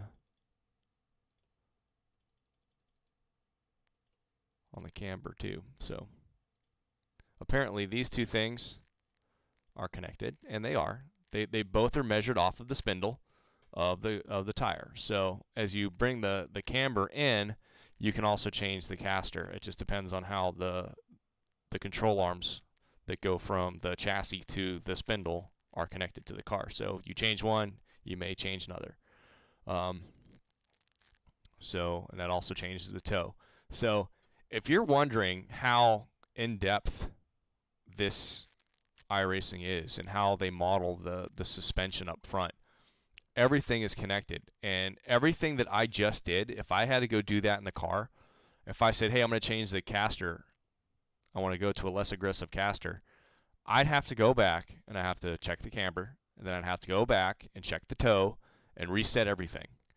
That's as realistic as you can possibly get. So there we are with that. So let's go back to racing. All right. So we made a couple more changes. We're going to see how this goes. I may have to turn this into maybe a two-parter, but you guys are getting the gist of it, because I have to go to work here in about an hour. So here we go again.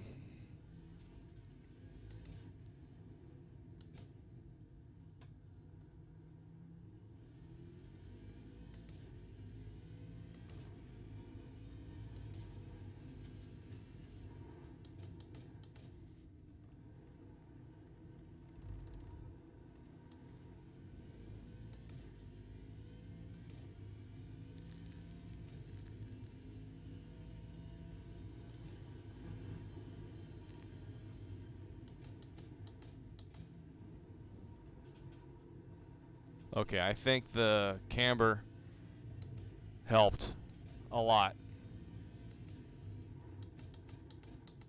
because you see the nose of the car isn't hunting anymore, and I can be a lot more stable going into the corners, which results in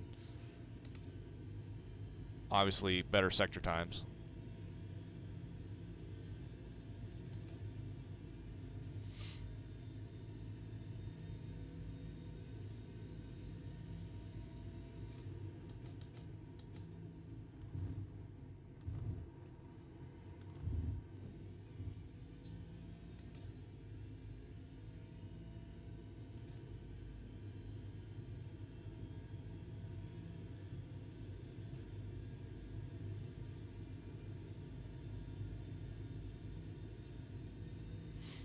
Turn 1's going to be the telltale.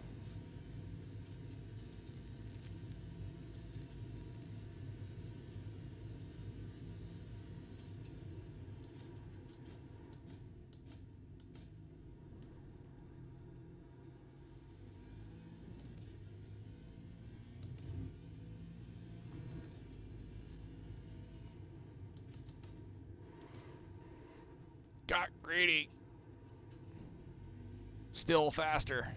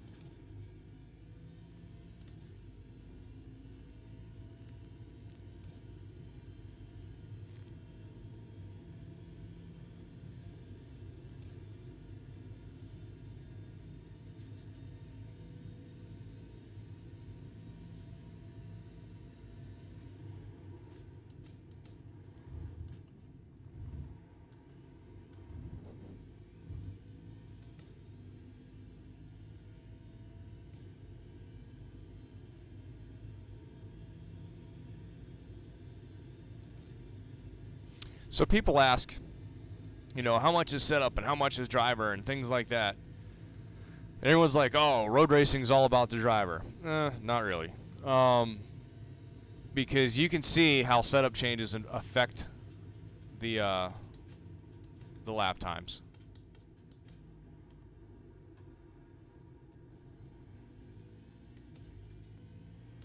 I blew that corner. Damn it. So it's a combination of both. I'm not going to say that it's not, but it's not as minimalistic as people make it out to be as far as the setup is concerned in relationship to road course performance.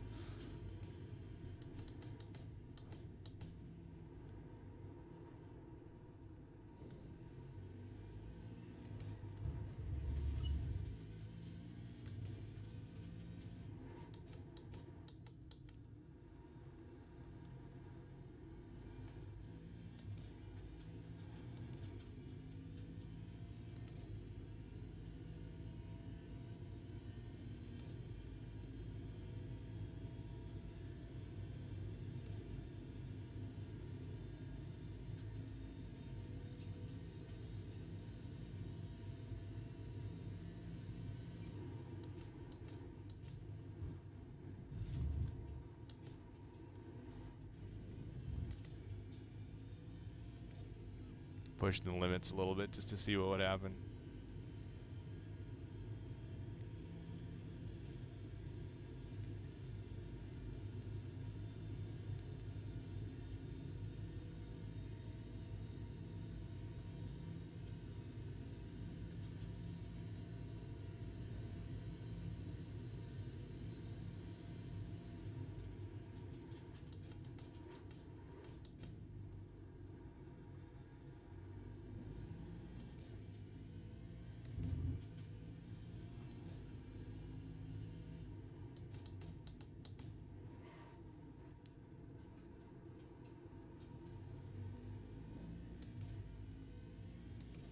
I was trying to do a late entry with a late apex to try and straighten out the exit, but that did not work out that well.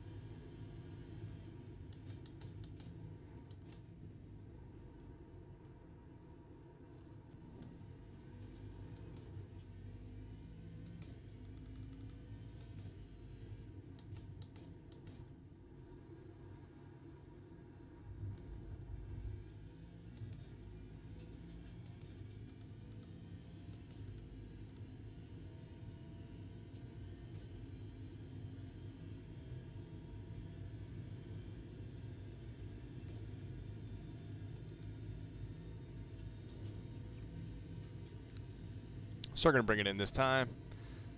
Once again, check a little bit of telemetry. See where we are.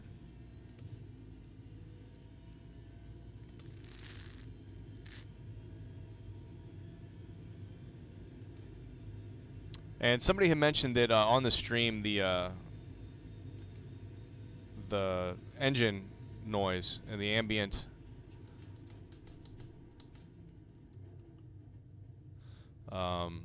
noise of the sim wasn't very loud.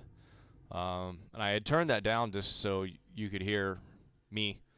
But apparently, and I went back and I looked at it too, and you can't even hear it. So, okay. So if you remember, we were in like the 240-ish range. So every increase that we made in the PSI has brought the temperatures down. So that's good. Now we're up to the 30s as far as the hot pressures go, and it didn't feel like as much of an improvement as it did from 20 to 22 as it did from 22 to 24. So basically, I'm going to say that we're going to be getting close to being in the ballpark of what the optimal hot tire pressures are. We're close. I don't think we're there yet. We don't have the setup dialed into the point where we can actually start going, okay, let's optimize the tire pressures. Let's optimize this. Right now, we're just trying to get the thing to be comfortable and stable and rough in as much performance into the car as you possibly can. So, like, if I explained making setups along the lines of making a sculpture. You get this big block of marble, and it's just square. There's nothing there. And, if you're going to sculpt a person, you don't start with the eyes.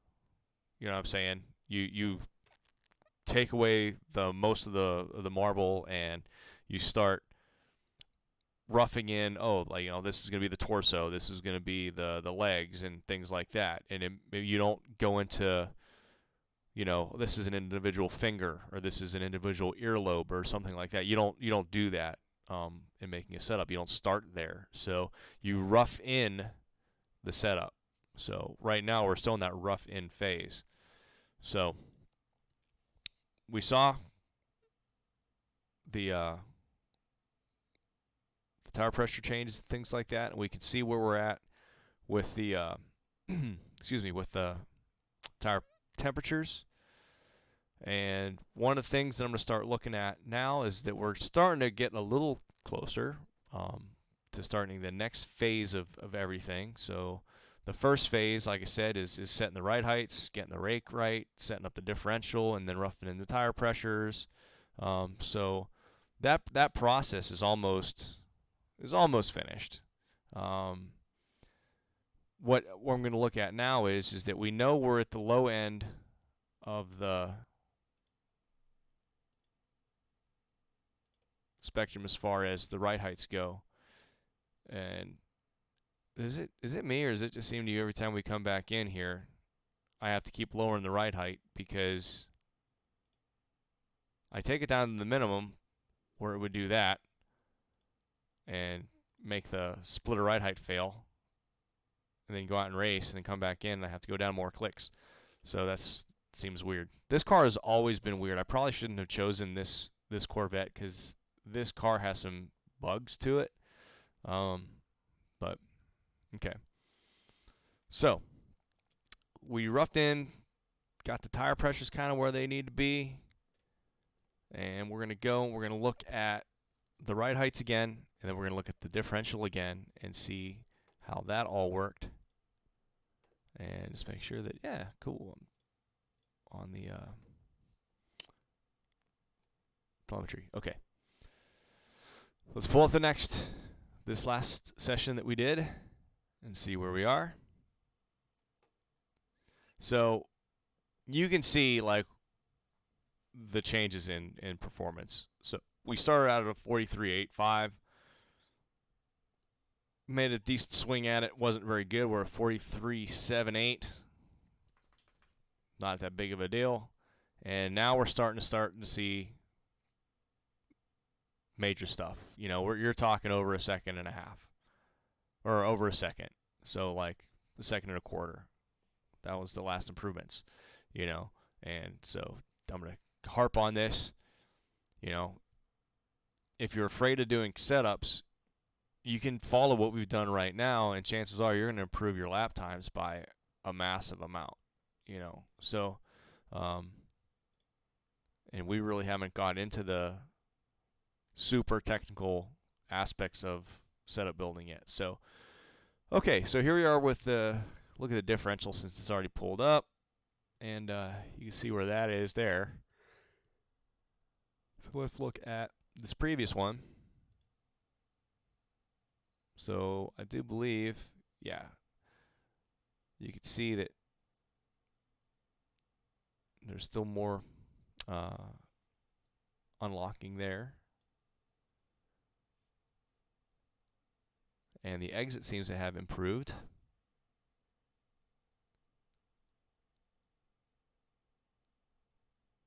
Perhaps a tad, perhaps not.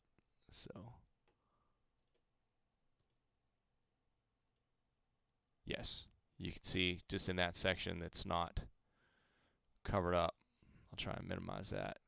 But you can see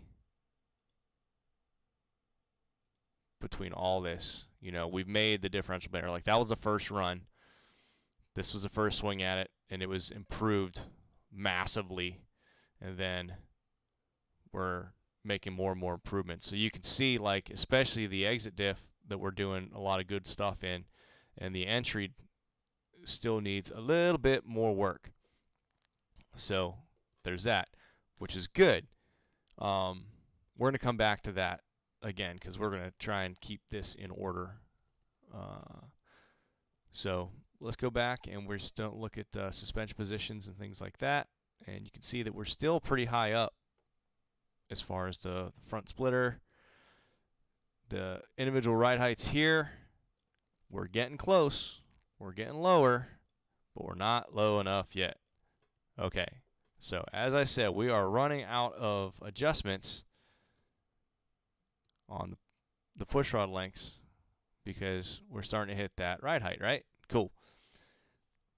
This is how you start really messing stuff around. Not messing up, but this is how you start.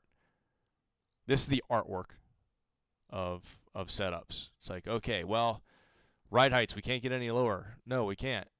Not with the ride heights. But as I said at the beginning of the stream, we can go, let's take away 100 pounds on the front spring, so they're going to compress a lot. They're going to compress a little more. And as you can see, we're too low on the ride heights now, or the splitter.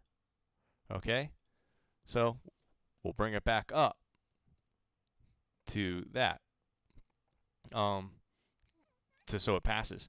And I'm going to get more in depth in springs and spring rates and why that just did what it did, and how it affects the on track stuff, like what it's going to do on track. I'll hit on it real quick here. So we had 1150 springs up front. So that means 1150 pounds of pressure, of weight, is going to compress that spring 1 inch. Okay? So now you could say the spring is going to compress 1 inch with only 1,050 pounds on it. Okay? So if we are going to take, let's just use ballpark numbers, and we're going to say there is 2,000 pounds of downforce being applied on the car. Okay? So with an 1,100 pound spring, you take 2,000 pounds of downforce divided by the spring rate. So pounds divided by pounds per inch is going to give you inches. That spring is going to compress 1.82 inches. Okay? So what did we do now? We put in a lighter spring, right? So we have 2,000 pounds of pressure still being applied on the car. Divide that by 1,050, and the result is that spring is going to now compress 1.90 inches. So can you see how like we're going to massage the car down lower and lower to its optimal ride height and optimal splitter height using a combination of the push rod lengths or spring perches in a NASCAR car and spring rate. So this is how these two things work together, all right? It's not really super complicated as long as you understand what's happening. So that's what's happening. So that's going to help there. And if you remember back in the dynamic weight stuff, at that weight through some of these corners, we were still too heavy on the front, okay? So let's just use this corner for the sake of continuity. So we're using that corner, and we're still, you know, however many hundreds of pounds more on the front than we are on the back. Okay. Also in the spring tutorial that's going to be coming up, the stiffness of the springs determines, or I should say the spring rate determines how much weight is going to be sent to that particular corner of the car. Okay. So with 1,150 pounds of, or 1,150 pounds per inch spring rate of the spring that we put in there, I'm not going to keep using the spring rate. We have an 1,150 pound spring in the front. That's how we're going to talk about it, because that's how we talk about it in the real world. Through that particular corner, it throws 1,645 pounds up to the front car, to the right front tire. That's where it goes. Okay, that's too much. We can see that it's too much here. The car itself, that CG diagram that we put in the beginning of this tutorial, the car still weighs the same. Okay, it just, the spring rates determine how much of that weight is going to be sent to a corner of a car dynamically. So we went through 1,150 pound spring, sends 1,645 pounds of that right front tire, and 1,230 to the back tire using, I think it's an 1,100 pound spring. Okay, we're going to change that because the car is not balanced. You can see that here. So we're going to kill like 3 birds with 1 stone by putting in that lighter spring. So number one, we're going to get the car to squat more to get the splitter down more, which is going to generate more downforce, less drag, and we're going to dynamically balance the car better. Okay, so we're doing those 3 things with 1 change, and that's where that comes from there. Cool, awesome. So we're going to keep the rear springs at 1,100, and we're going to come back over here to the drivetrain, and we're going to look back again here at the transmission, and we're going to look at the diff. All right. Cool. So we're making a lot of progress on the exit half of the differential. We are not making that much progress on the entry. As a matter of fact, we still went backwards just a little bit on the preload. So let's dial in more preload, just a little, because we know we're ballpark. And we can't go, I don't want to go any lower on the coast side because I don't want to be up against the stop. Okay? And remember, we still have 2 more options for the clutch plates. So we're going to go to 10. Okay? So where we are now is you're going to see, like, when you start making these adjustments, you're going to get to a threshold. You're going to get, like, to a tipping point. And it's almost like, how do I want to put it, like torquing down like a bolt. Like, you're going to get to a point where it's going to be good, and then you're going to snap it. Okay? So you're going to go to a point with the diff where it's like you've hit this I don't want to keep repeating point, but you go to this point where it's a boundary in between the maximum performance you can get out of 8 clutch plates and then the next set of clutch plates. And then you're going to see that these ramp angles are going to have to start getting changed a little more.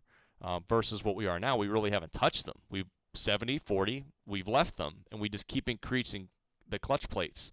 Eventually, we're going to get to a point where we've multiplied the forces on the differential enough that we're going to have to start fiddling with the drive plate or the drive ramp angles and things like that. So there's that. And we're going to keep the tires, the cold PSIs, we're going to keep them exactly where they are. They're probably in the ballpark. We're going to save this again. No, as B2. And we're going to go back out on the track.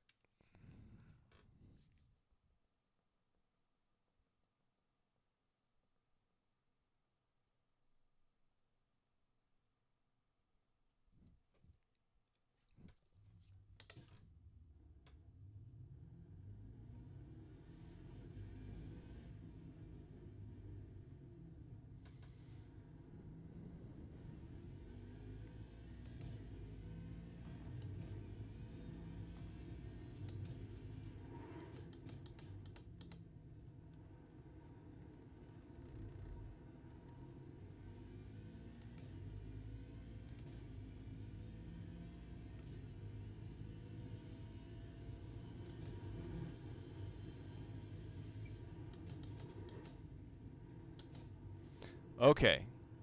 I don't know if you noticed it through the kink. Scott, watch the track. If you noticed it through the kink.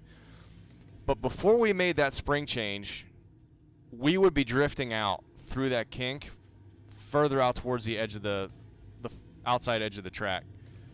And we made that 100-pound change, and the car cut through that corner that much better. The reason is because we stopped sending more weight to the front tire, the right front tire, which means less oversteer or understeer.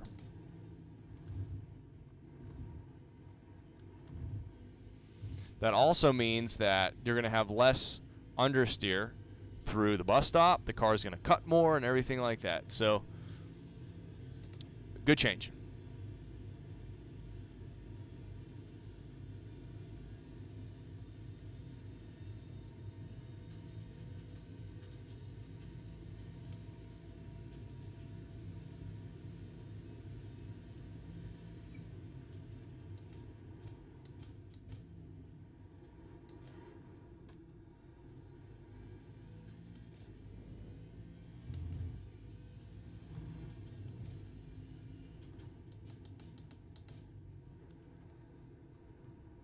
We're cutting through here better. You can see the time. Time that we gained through there, it's probably about a quarter of a second that we gained. Now, I let the car drift out that much on that turn because that keeps speed up. But on the previous lap, I turned the wheel how much I was turning the wheel before, and you saw how much more it cut into towards the apex, the inside of the turn. So now I can go, I don't have to turn the wheel that much going through that corner, and which means you're going to be faster. So you can see how understanding how dynamic weight transfer works can make you faster.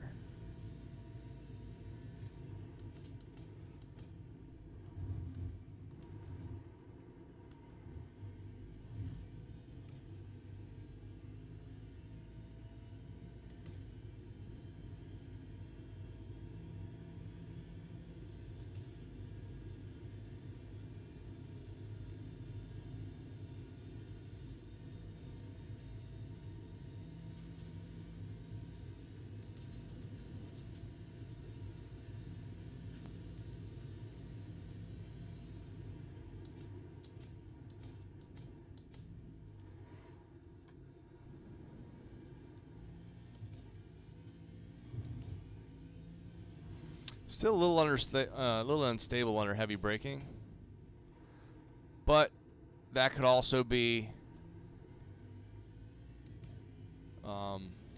dampers. See, I left a lot in that turn.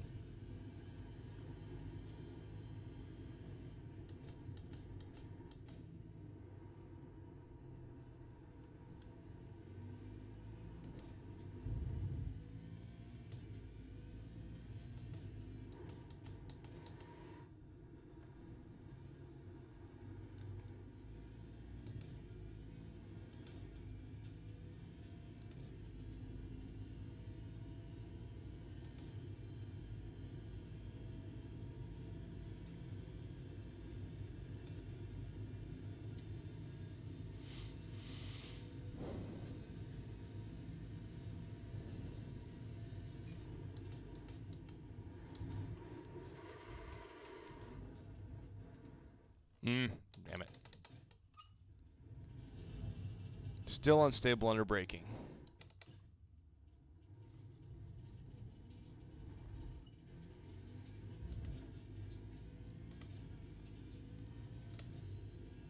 But that's all right.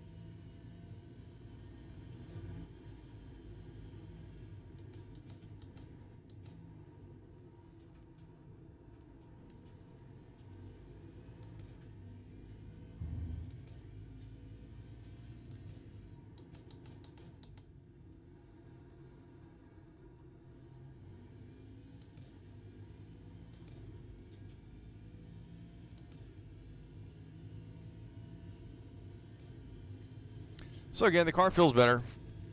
I am improving times through certain sectors of the through the track. Some of the other stuff that I'm screwing up on, I'm more comfortable with the car, so I'm pushing the car harder. Like the last time through this through this bus stop, and talking and driving strikes again. So you're making improvements and you're roughing this stuff in, and that's probably going to be where I'm going to end the tutorial today, because it's actually a very natural breaking point between roughing the setup in to doing the getting into a little more of the detail work. So it's a very, very natural place to stop. So as a quick review, we went over how, like, what your baseline stuff is. Like when you first load up and you're starting to set up from scratch and you're starting from an iRacing fixed baseline setup, where to go and what to do. So you started talking about tire pressures, you talk about ARBs and different things like that, and you can go back and you can see all that stuff of where to set some of the most important stuff fundamentally with a car, where to set that so it'll be stable for you. It'll get you in the right, maybe the right ballpark, maybe the right town that the ballpark is in, and where to start. And then you go into how to look at the ride heights and the chassis stuff, the ride heights, and then choosing springs, and working on the differential, and then working on the initial gear selection for that particular track. And then we went back into massaging the differential and really getting that working a little more optimally, and we went into more depth about spring selection and dynamic weight transfer and how springs affect that. And that's actually a really, really good place to stop. So what we're going to do is we've saved it.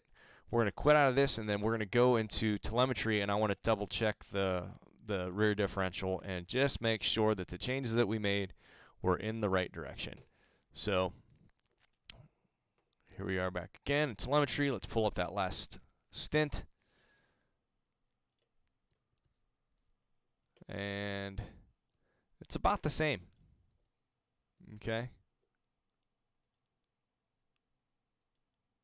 A tad bit better, but still about the same. Still getting a little bit of lockup with the entry preload and the diff, and the preload and the entry side, and still a little bit on the exit side. But let me explain something else, how this all kind of works together too.